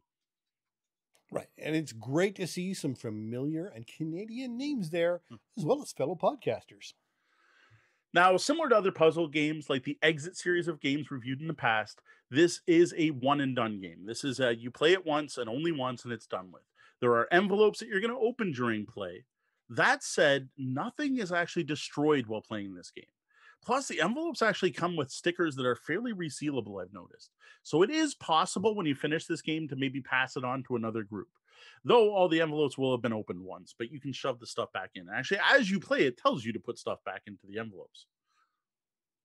Well, to get a pretty much spoiler-free look at what you get in the box for this game, check out our Scooby-Doo Escape from the Haunted Mansion unboxing video on YouTube. The only thing we show off is the first room where you start the game and the first clue card, which is unlocked very early in the game. Don't read off any of the text from the books, so you don't have to worry about anyone ruining the game in any way. As a bonus, everything blue is hidden. Yes, it is true.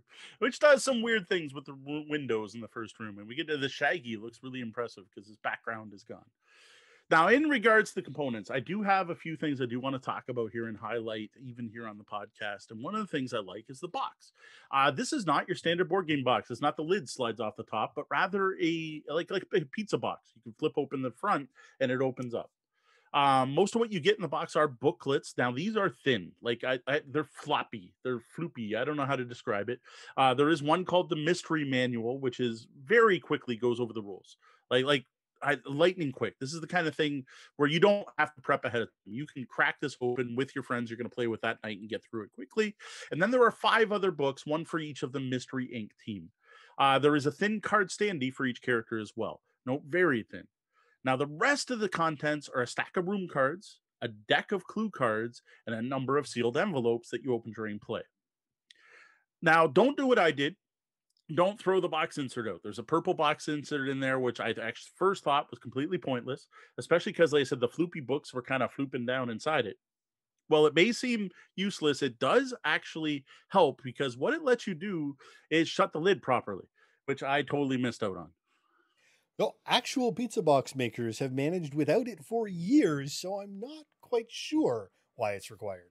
Well, the thing is, pizza's round, right? So the pizza just goes around where square stuff isn't.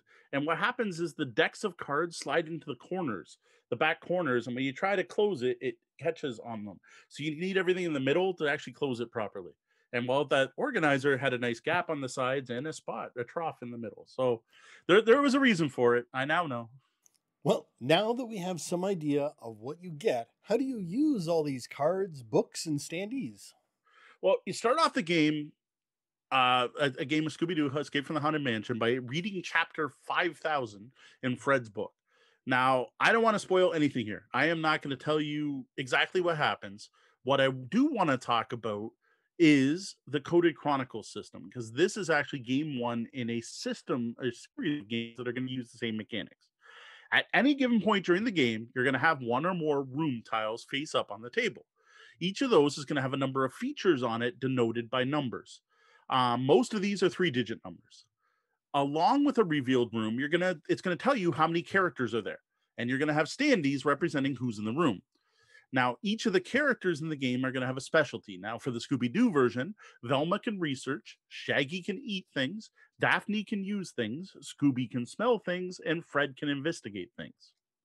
Now, to actually use a skill, each character standee also has a number on it. And what you do is you line up the number on the standee with what they want to use their skill with. And then what that does is it gives you a 4-digit number, and you then look up that 4-digit number in the appropriate book. And everyone's book is numbered differently. I said, Fred, you look at 5,000. Well, all of Fred's entries are 5,000s. So, player 2, or icon character 2, with location 403 means you read out section 2430 from the book that has all the 2000 sections. Yep. Pretty simple. Now, some features only have 2 digits on them. What that means is you need to find an object to interact with it. So if you have a door that just has 23 and you've got your 4, well, 423 isn't enough numbers to actually look anything up. So you got to find something. Objects like keys and whatever else all have 1 digit on them. Once you have a digit and a number, you combine them together. So you have the person, the object, and the feature gives you a 4-digit number. You look it up. What's really interesting and actually rather fascinating about this game that adds a lot to it is that all skills can be used with all features. So yes, you can have Shaggy try to eat the table in the first room. Well, they really had to put a lot of writing into this to fill out all the options, from the ridiculous to the required. Exactly. You should have been there, actually. I almost wish we had an actual play, except it would spoil it. But when the kids figured out they could have Shaggy use his eat skill on the butler, I haven't heard that much giggling at my game table ever with my girls. Like I've heard them play another game, but like playing a board game together. And then even more so was when Big G sighed with relief, like, oh, when he didn't actually devour the butler. Instead, asked him where he could get some food and where the kitchen was. Like she literally thought in the game he was going to eat the butler somehow, which I thought was hilarious. Zoinks, Jeeves, where's the kitchen at? So as you go through and do this, so you've got your one room, your one character, whatever. As you do this, you're going to unlock new rooms and clue cards, which may have more features on them. And these will lead to some puzzles to be solved. And at various points during this story, you're going to be instructed to open a secret envelope. Now, this game comes with 8 secret envelopes, all that have a mix of different things in them. So not only are the books non-linear to keep things obscure, but you also have sealed aspects that you can't even get to mess things up. Yep. Now, when trying to solve a puzzle, you do have the option to spend Scooby snacks for clues. These also are consumed if you make a mistake. So you'll read a passage that says, like, if you tried to eat the table, you got to spend a Scooby stack or something. Or entering the wrong code to open a locked door, for example. Now, all of this leads to a final mystery that you're attempting to solve, as well as trying to escape from the haunted mansion. And what's fascinating here is that your final score, which is based on the number of Scooby snacks you do, is also based on whether you solve the mystery or not. So you can actually escape the haunted mansion but fail to solve the mystery, which I thought was an interesting choice.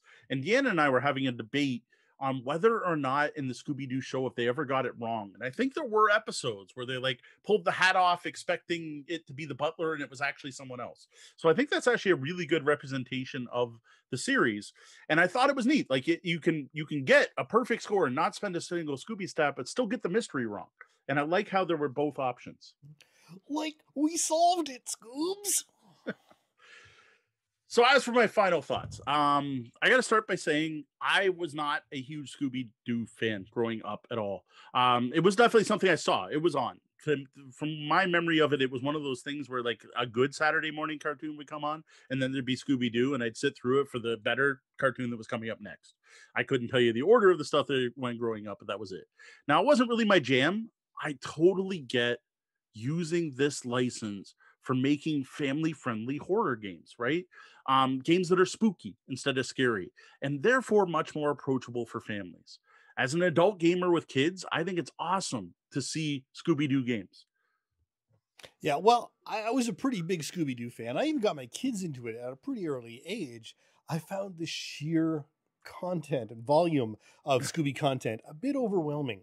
I mean, it is a marketing mammoth, even without board games. Yeah. See, my kids know of it. They had a comic book or something, but they weren't huge fans.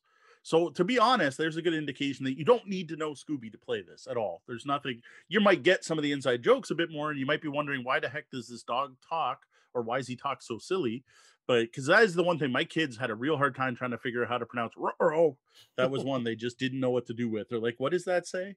But that's just growing up with it. I had to actually grab a YouTube snippet so I could play it for them. So the problem with this marketing mammoth that is Scooby-Doo, of course, is the brand confusion that arose that I mentioned earlier. Like I first heard there's this Scooby-Doo feature of Betrayal at House on the Hill coming out. I mentioned on the show before, I am not a big Betrayal fan. So I was like, I don't care. And then Gen Con Online, I happened to be watching a ton of panels and doing game demos, watching game demos, and I happened to see Escape from the Haunted Mansion on it. And I'm like, oh, cool. And I sat and watched it, and I'm like, huh, this is very different. Like there's room tiles like Betrayal House on the Hill, but they're being used in a different way. Like they're combining standees with character abilities with the environment. This is awesome. This is such a cool concept, which I now know is the whole Coded Chronicle system. But at the time, I was like, wow, what a weird twist on Betrayal House on the Hill. So a few weeks later, I see my local game stores got in Betrayal at Mystery Manor. And I'm like, sweet, I'm going to have to get a copy. Like, despite being someone who consumes a ton of board game media, and announcements, I missed completely that there were two different Scooby-Doo games released at the same time. And it wasn't until seeing this copy well, it wasn't, I didn't see it. The COVID was going on, and someone sent me pictures. Ian sent me some pics, and I'm like, that doesn't look like the game I saw. I had no clue there were two different Scooby-Doo games out. And even today, I was on Board Game Geek, and I was in the rule forum for this game, and I saw people asking questions about the Betrayal game. There was a question about when the Betrayer comes out, and I'm like, well, wrong game. So there are currently more than 50 different Scooby-Doo branded games listed on BGG right now. Wow. Going all the way back to the 70s. It is a crowded license. Yeah. In the blog version of this review, I call it another one that was released the same week, but this one's for 4+. So you can tell, I'm not going to get those confused, but they did put out another one. Like, it was just all of a sudden. So anyway, back to the game I actually saw the demo of, and though I was all excited about, is this one, Scooby-Doo Escape from the Haunted Mansion. My fascination with the Coded Chronicle system from that review did not change. It didn't end. Like, this is such a cool way to present a mystery and puzzle game. Like, I found this so much cooler than the code wheel with 3 digits to draw a card. Like, it's just so well done. I love the different combination of the character abilities and how each of them interacts with the various rooms and objects and how it all works. And what this gives you is an actual sense of exploration as you move around rooms to room and furnitures and look at paintings and everything. Another aspect I liked was that not one player controls one character. While it does make sense to split the work by giving each character to a different player, there's no reason one player can't do all the reading. The game rules say one or more players, and it's legit. The problem with this, though, comes up is that this is a cooperative game, and it is a puzzle game like this. The alpha gamer can be a problem, especially with everyone able to control everyone. A dominant player could easily take over the game and run it from the top of the table. Now, that is going to be dependent on your group. Like, if you have an alpha gamer in your group that can handle playing Scooby-Doo with you, and you probably know who that player is, you might want to avoid it and tell them, hey, you know what? When we're done, we'll give you our copy and you can go through it yourself. I don't know. So, and no bonus points for doing the voices. No, there's the other advantage of my kids not knowing the license, I think, in a way. Now, there is another issue with if you do each player controls one character, and I don't want to give anything away why, but there are points in the game where not everyone's there. The people come and go as the story evolves. And because of that, if you actually do assign, like, hey, you play this person, well, what do they do if that character is not present? Right, and that's a pretty standard trope within the Scooby-Doo TV show. They split the party a lot in that show. They are not good role players. So it's not surprising to see that duplicated in the game when it really does seem like they have tried very strongly to sort of replicate that feeling of the TV shows as best they can. Now, one aspect of the game I really appreciated that wasn't obvious in the demo I watched is how clean the game is in a way. Because starting off, you quickly become almost overwhelmed with clues. Like the first couple rooms, it's just like you're putting cards and cards and cards out. And there are cards that at the end of it, like, you don't need till way later. Like, it's not little compartments. It's not compartmentalized in any way for the puzzles. But when you do solve a puzzle, it'll have you put a bunch of the cards away, which I thought was really nice. So I kind of like the way the game cleaned up after itself as you played. Well, that's always a nice touch if you can be, when you're done the game, the cleanup's almost already done for you. As for the puzzles, we found them to be mostly just difficult enough. Like, some you breeze through, like you see it, and you're like, oh, yeah, that's obvious. But others required some thought. There was one that took us quite a bit of time and tempted us to look up a clue, but we did figure it out before going that far. There is one issue where we actually got stuck, unfortunately, where there is during the chapter break, it tells you to confirm that you have everything you need to go forward, and it missed an item. Now, this is something I think most groups wouldn't miss, but we did happen to miss it. And because it wasn't on the list of stuff you need for the next chapter, we didn't know we were missing it and actually hit a dead end, which kind of sucked. So we actually, that's why I was online on Board Game Geek looking the game up, was trying to figure out what we missed. And it ends up that we missed something in an earlier room. Again, I wouldn't think it easy to miss clue, so I'm not sure how we missed it, but we did miss it. And penalizing in the game. What should happen is we spend a Scooby snack. Like, it's written that way. So here's what you should have to go forward. And if you're missing any of it, get it now and spend a Scooby snack for each one you missed. So game wise, it should just cost us a Scooby snack. Oh, we missed something, very obvious. But because that item wasn't on the list, we didn't know that.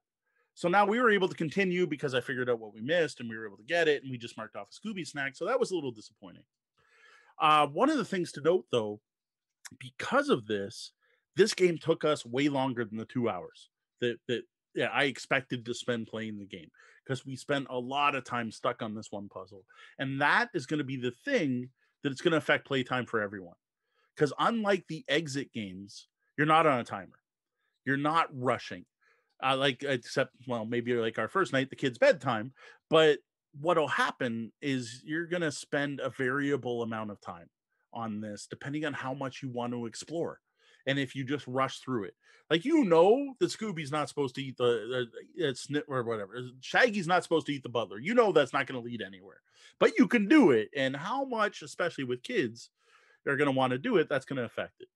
Yeah, it's one of those things where I think the only way you can put time frames on a game is if there are time-based scoring, right? So if you've got like an escape room where if you finish it in 40 minutes, you get the gold, or if you finish it in 60 minutes, you get silver or whatever, that sort of thing, you can put a time limit on it. But otherwise, and especially a family game like this, I don't know, they shouldn't be putting times on the boxes. And, well, they didn't. No, absolutely, and it's sad. It's kind of sad almost that they threw them onto Board Game Geek, or someone's taking the time to throw it on there, because it's meaningless.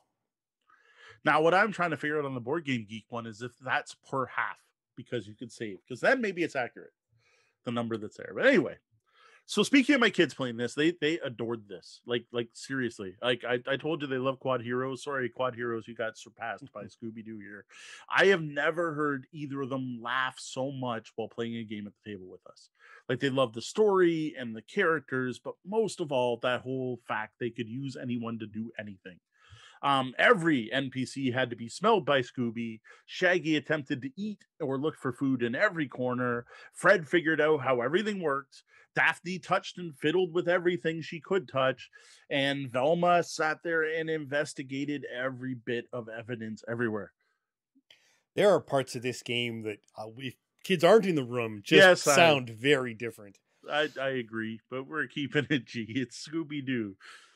All right. The kids also loved swapping up who was reading. They were, to be honest, arguing over who got to read which book. At first, we considered the whole giving them a book each, but then quickly learned about the thing where not all characters are in the game at all times. So we dropped that. We did find that each one had their favorite character. Interestingly, Big G took towards Fred, and Scooby for Little G. Excellent.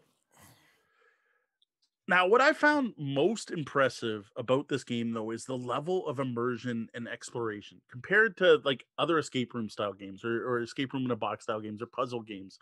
This was just so much more thematic. Like, it had an overall story, and the puzzles were actually linked to the story. It made sense with it. It wasn't just, oh, you open the next thing and here's another random puzzle. Like, even the keypad puzzles were tied into the theme. They weren't just abstract logic puzzles. Like, I can't give it away, but like, it was all tied into this mansion, this haunted mansion. There's also a great sense of exploration that almost made it feel like a sandbox. Like there was a full sense of wonder with having all kinds of features in the room and a mix of character skills that you could combine with those. It felt like we were wandering around and discovering clues. Yeah, no, it's Scooby-Doo really is something that is for the whole family, right? There's something in there for everyone, from veiled references that adults will laugh at to outright comedy that the kids are just going to love. Oh, yeah. Both slapstick and pun-based humor. And the fact that they have put so much writing into this and given you all those options, that ability to put every character with every clue, means that it is a sandbox, essentially.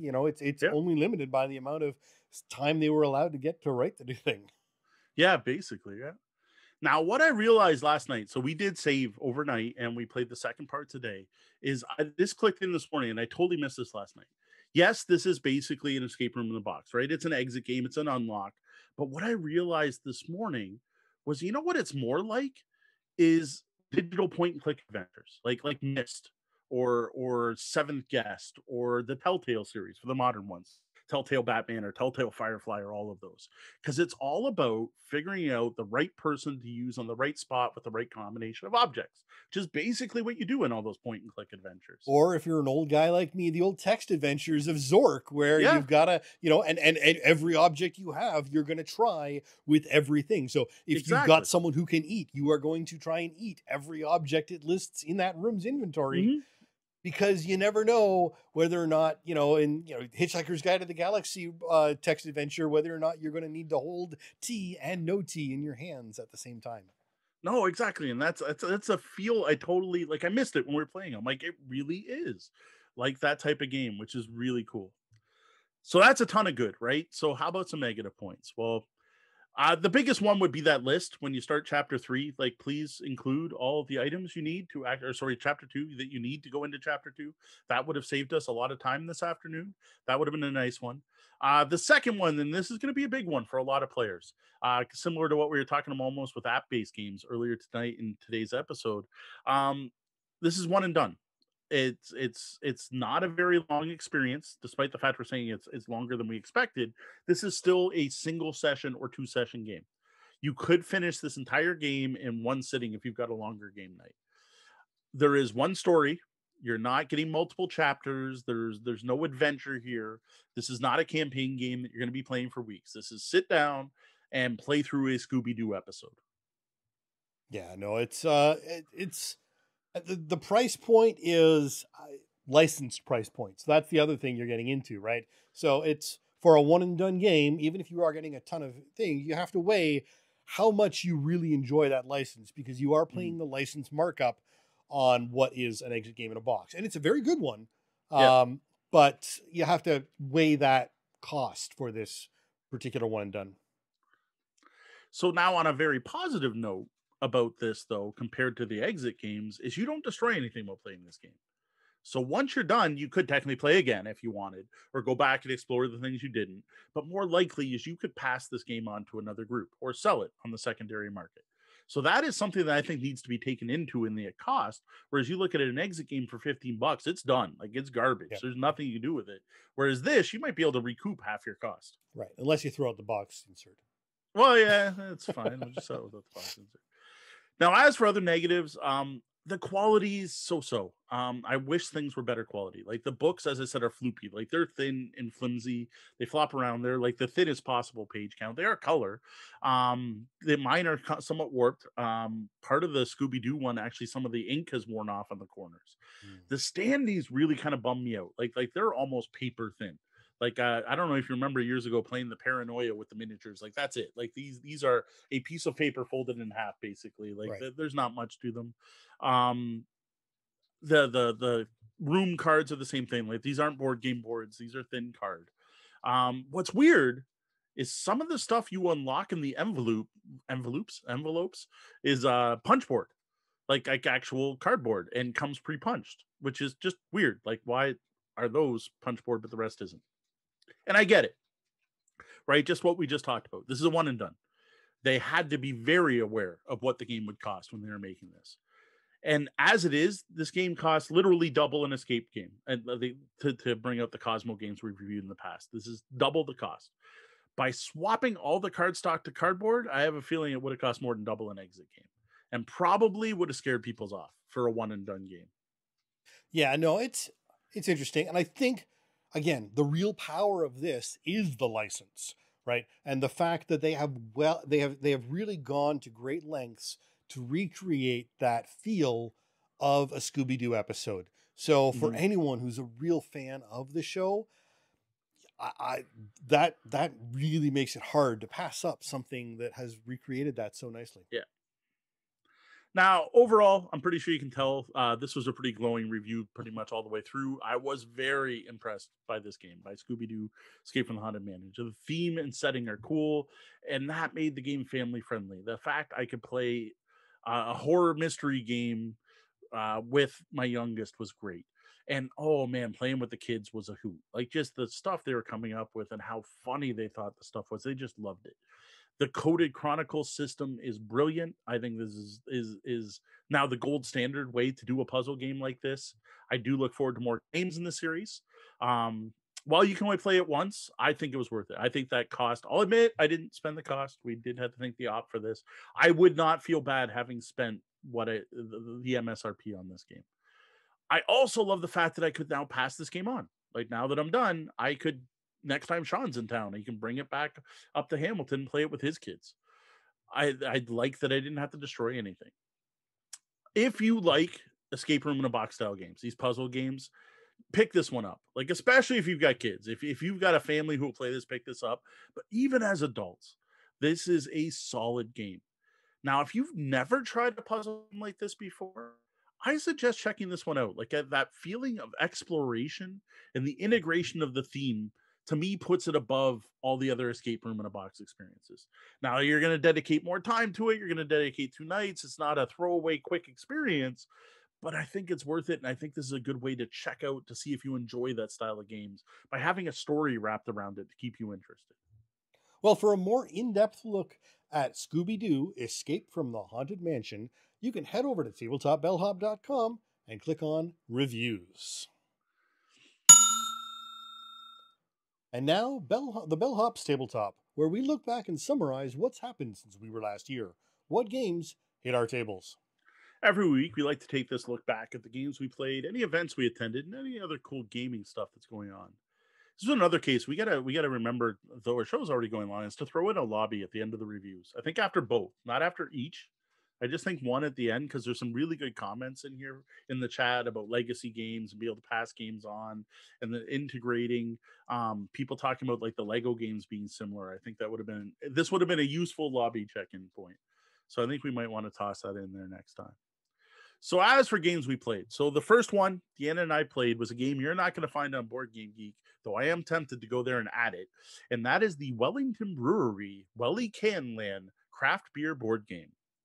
I guess every year, Wellington Brewery is a cask beer festival at the brewery itself. This is an in-person event. It's I guess a big deal and grounds a huge crowd. But like many other festivals in 2020, had to be canceled this year. So what Wellington did instead was they put this package on their website, and it was an at-home cask beer festival. And this was in the form of this package that gave you a bunch of their beers, some themed coasters, stickers, some tasting glasses, and a board game, Welly Can Land craft beer. Now, Deanna surprised me by breaking out this package on Saturday night. Because normally you guys do your tastings and your charcuteries, but it's nice to have a little extra of the festival feel thrown in. Yeah, exactly. I thought it was pretty cool. The game itself is a huge paper board, like almost bigger than my table. This thing's insane. I'm going to guess it's picnic table sized. That's a theory. I could be wrong. We got a bunch of unused Wellington beer caps, which was cool. You know what? To be honest, I don't think I've ever held an unused beer cap. Like it had never been folded. It was kind of neat. D6, a stack of trivia cards, and a stack of chance cards. As you can probably guess, this is a dead simple roll and move with spots on the board all centered around beer drinking. Now, these spots included things like move forward equal to your alcohol level of your beer, or move backwards equal to the alcohol level of your beer. Answering brewing trivia to move forward or back, depending if you get the answer wrong or right. Rewarding the player drinking the weakest beer or the player drinking the strongest. Chance cards that generally had you do silly things, like Deanna had to call me brewmaster all night or move backwards. And a lot of stuff that'd probably be a lot more fun if we had drank the beers before we started playing. The neatest part about this was that everything was resolved around trying Wellington beers, which makes sense, right? It's supposed to be a beer fest this was designed for.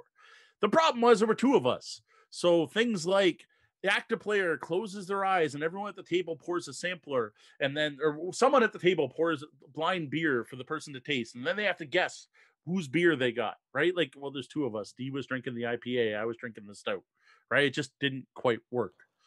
Well, in their defense, they were trying to recreate a beer festival, not a date night.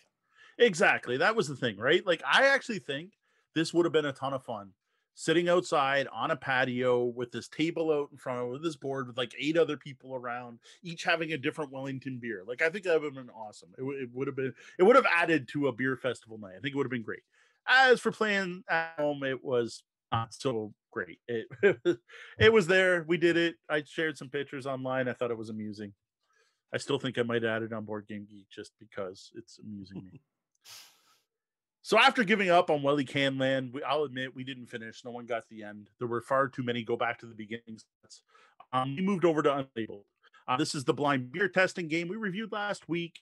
I have to admit, for totally self-serving purposes, I wanted to get some more pictures and talk about playing it so I could link back to our review. Hey, we got to generate our content somehow.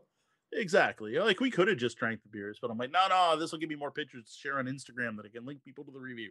It's a good review. You should check it out. It's a decent game. So we played a couple rounds, now only using tasters at this point, not full beers. We used all our house rules we talked about last week, which you can now find on the blog. For those of you looking to improve your new copy of Unlabeled, find my house rules at tabletopbellhop.com. I still say, if you're going to be tasting beers, like if this is something you do, if you are a beer taster and you sit down with friends and you try different beers, just pick up this game. Like, just turn it into more of a game night.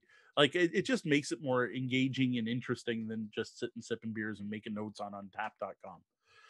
Now, the reason we stuck to tasters is that I had big plans for us to sit down and learn CO2 Second Chance in prep for tonight's episode, where obviously earlier today I reviewed it. Yeah, no, that didn't happen. Wah, wah, wah, wah. Yeah. Now, I will admit, maybe I will admit this beer might have been the problem, but honestly, Deanna and I had each had 2 cans. That's it. And both the ones I had, I don't know what Deanna had, were under 5% ABV. So, like, I don't think the problem here was a beer problem. Whatever it was, if it was beer or not, we had a real rough time rocking this game. Like, this is Vital Lacerda. This is a heavy gamer. This is a big game, right? This is the same person who designed Vinhos. It's got Ian O'Toole artwork again on the Second Chance version. This is a game where a lot of the mechanics are deeply tied to the theme. A lot of the stuff we talked about when we talked about Vinhos and the 13 things game designers can do to make their games easier to learn, a lot of that's in here. I even went on Board Game Geek because we're like, brains are burning here. And it's actually ranked lower in weight than Vinhos. And I had no problem grokking Vinhos. I don't know what it was. Like we just had a terrible time trying to figure out what we should be doing. Like, Deanna was even having a hard time how to do the things we should be doing, which just doesn't happen often. Yeah, which any regular listener knows should be a red flag right away. Deanna's the one who wins all the heavy games. Yeah. So for her to struggle like this is concerning, to say the least. It was rough. Like, we ended up playing twice. So CO2 Second Chance was redesigned by Vital Lacerda. It's a redesign of the original game, not just a re-release. It's not like it's just a blinged out, shiny Kickstarter version. This, when he redesigned it, he changed it from a competitive game into a cooperative game. That is now the default play. We lost in year 2 out of 5 years, and lost badly. Like, after that, I'm like, man, you know what? I like CO2. I had the original game. It was a competitive game, and I don't remember feeling lost playing it. Like, I played it with Mike Barker, who had never seen the game before, and I don't remember who else. It was 2 other players. Might have been Sean Hamilton, not Sean from Hamilton. I can't remember who else I played it with, but we managed to figure it out and actually enjoyed it enough at the end. And Mike's not a huge heavy gamer. So I'm like, maybe he changed the cooperative too much. So it includes a competitive version. So, all right, know what it is. It's because we played the co-op. He doesn't like co-ops. Let's switch to the competitive version. Yeah, we lost in year 3. So it was better, but the world's still, the human population, the world's probably still going, but there were no humans left. Yeah, I'm not sure if better is really what I'd call that, but I suppose it's all relative. Yeah. So both of these play experiences were just not what I expected. Like I said, I owned the original CO2, and I only sold my copy because I knew this one was coming.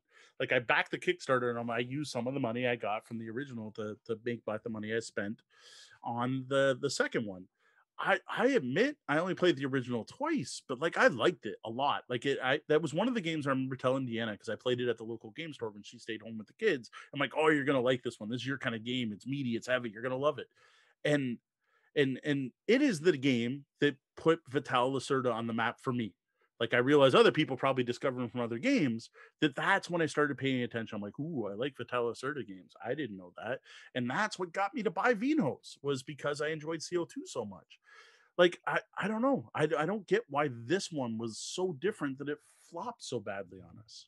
So you just played Extreme, right? A little accidental version of this or backwards that.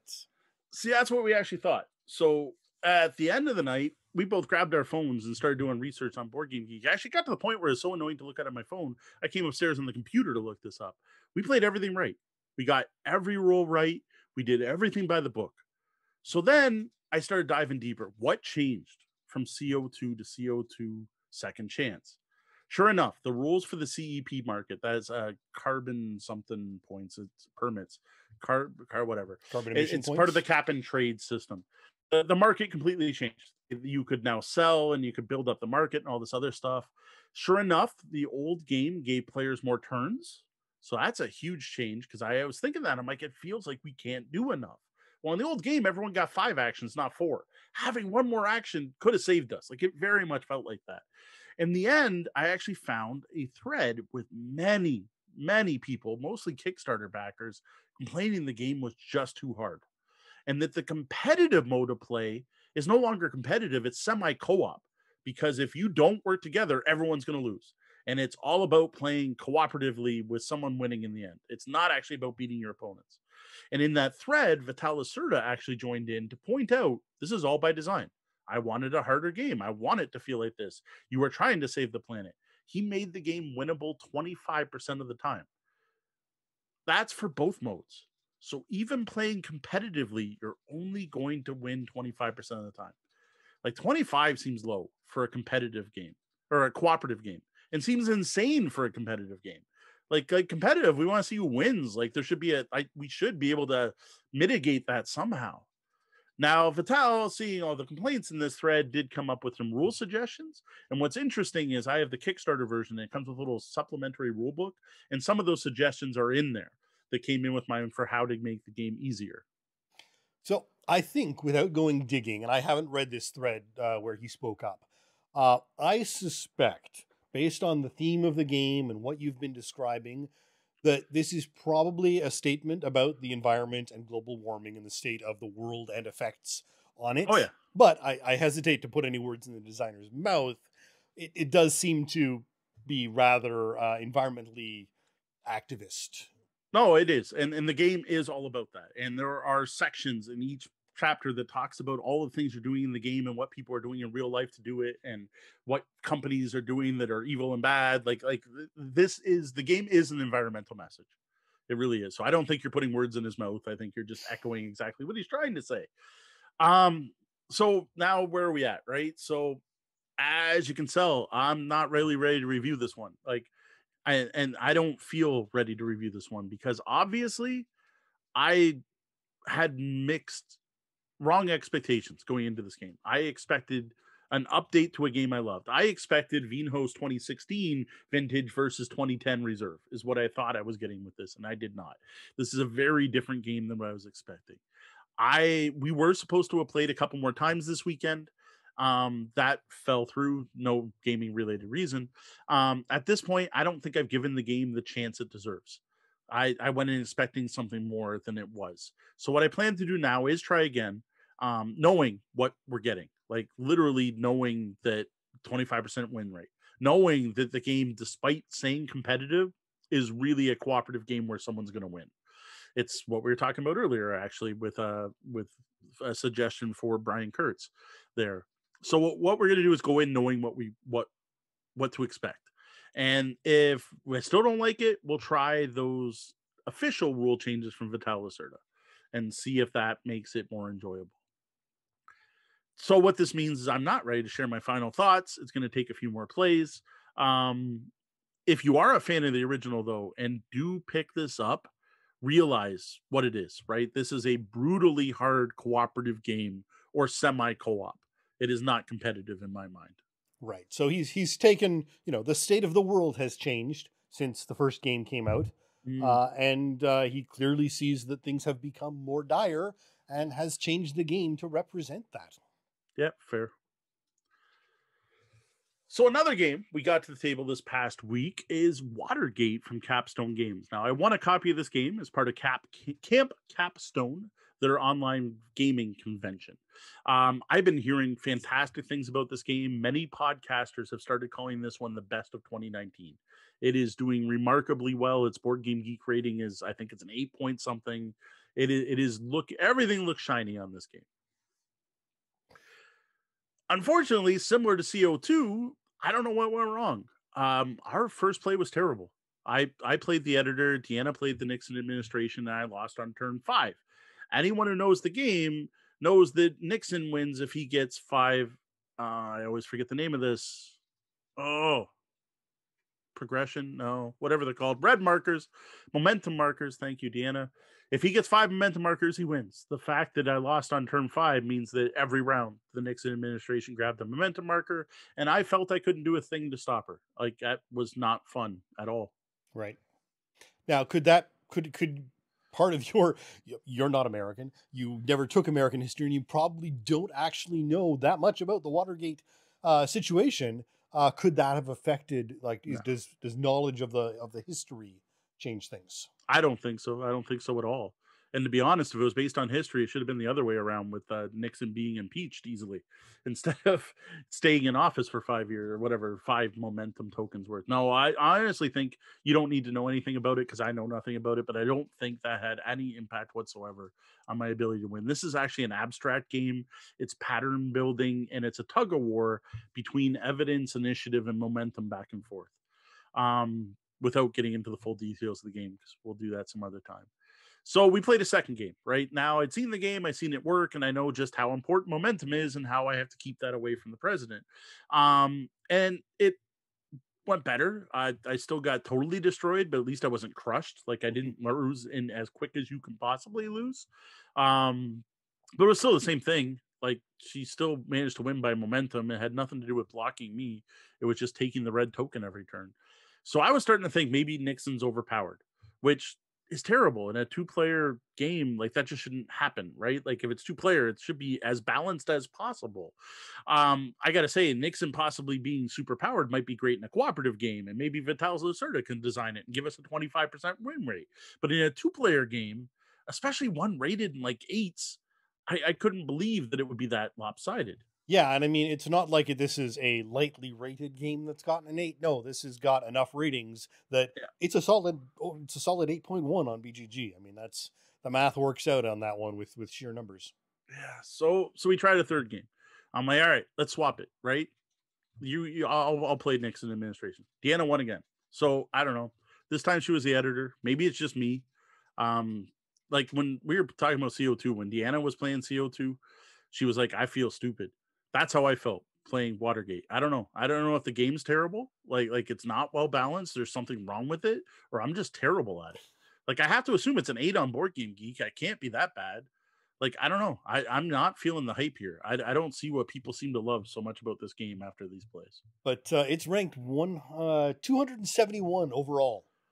And it's still new, so it's probably just going to climb. So I don't know. This is another one. I'm going to have to give this a few more tries before I share my final thoughts. But it's not looking so good for Watergate for us, despite the fact everyone else seems to love it. I don't know. Well, I mean, we all have our tastes, right? Yeah. You're not going to One Night Werewolf isn't going to be high on your list either. No social deduction. Well, I guess there's some, because you got to kind of read players and what cards they're going to play. I don't know. I maybe I should be looking on Board Game Geek and see if there's other people who are like, you just have to play enough times to learn the cards or something. I don't know. Finally, the last game that hit our tables this week was Scooby-Doo, Escape from the Haunted Mansion. Played this with all 4 of us, Deanna, myself, and the kids. Fantastic family experience. I already raved about this one enough in the review segment, but I do want to mention here, since we did play it this past week, and I try to cover all the games we played. Now, no, it did take us multiple sessions to finish this, and I think you should plan for that.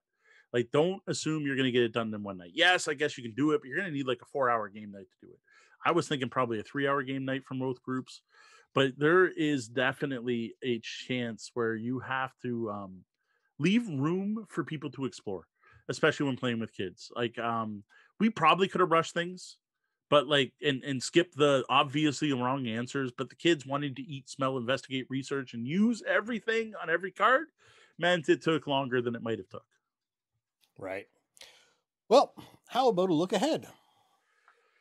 All right, so due to the issues with CO2 and the fact that I totally forgot this week was an AMA, our whole planning was kind of thrown out the window and everything got a bit out of whack. So I think I got figured out at least what's going to happen next week.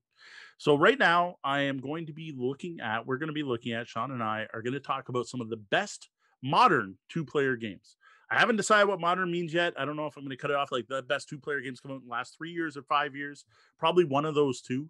And based on a question that someone's looking for 2-player games are in print, right? Like we already talked about 2-player games, but this is the stuff you could go to your game store and get right now is what we're trying to go for, the new hotness. Thinking at the time that Watergate would be on that list. So we'll see. With that, I want to get those other plays of Watergate in there. I want to see if I'm missing something. And if see where that belongs on the list, if it's going to be on our list or be in the honorable mentions. It's at least going to be in the honorable mentions based on everyone else loving the dang thing. Also, we're going to hope to review the Pathfinder Adventure card game 2019 core set. That is going to require Deanna and I sitting down and pounding through a few adventures.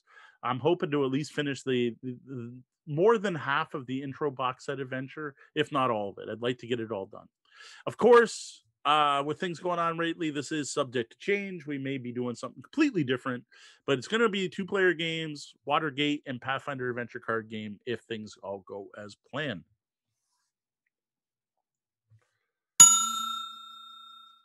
Now a quick shout out and a thank you to our VIP guests, our Patreon backers. We greatly appreciate their support. Sean P. Kelly, thanks for stopping in during our Gloomhaven stream last week. Andrew Dacey, thank you. Diane Tuzano, thanks, Mom. Misdirected Mark. Join the Misdirected Mark team every Tuesday night at 8 p.m. 8 p.m. Eastern, not Queen's time. I forgot what 6 p.m. the Queen's time, I think. As they talk games, game mastering at twitch.tv/misdirectedmark. Evil John ran away just before hearing his name live. Looking forward to checking out Nippon with you on Sunday. Well, that was the double bell. That means my shift's coming to an end. We're going to have to lock those front doors. Though the doors to the lobby are closed and the portcullis is down, you can always find us across the web and social media as Tabletop Bellhop, one word. Drop by our website at tabletopbellhop.com for more gaming content. I feel like the content we're providing would like to support our continued efforts and our continual improvement. Please consider tipping the Bellhop through our Patreon at patreon.com/tabletopbellhop.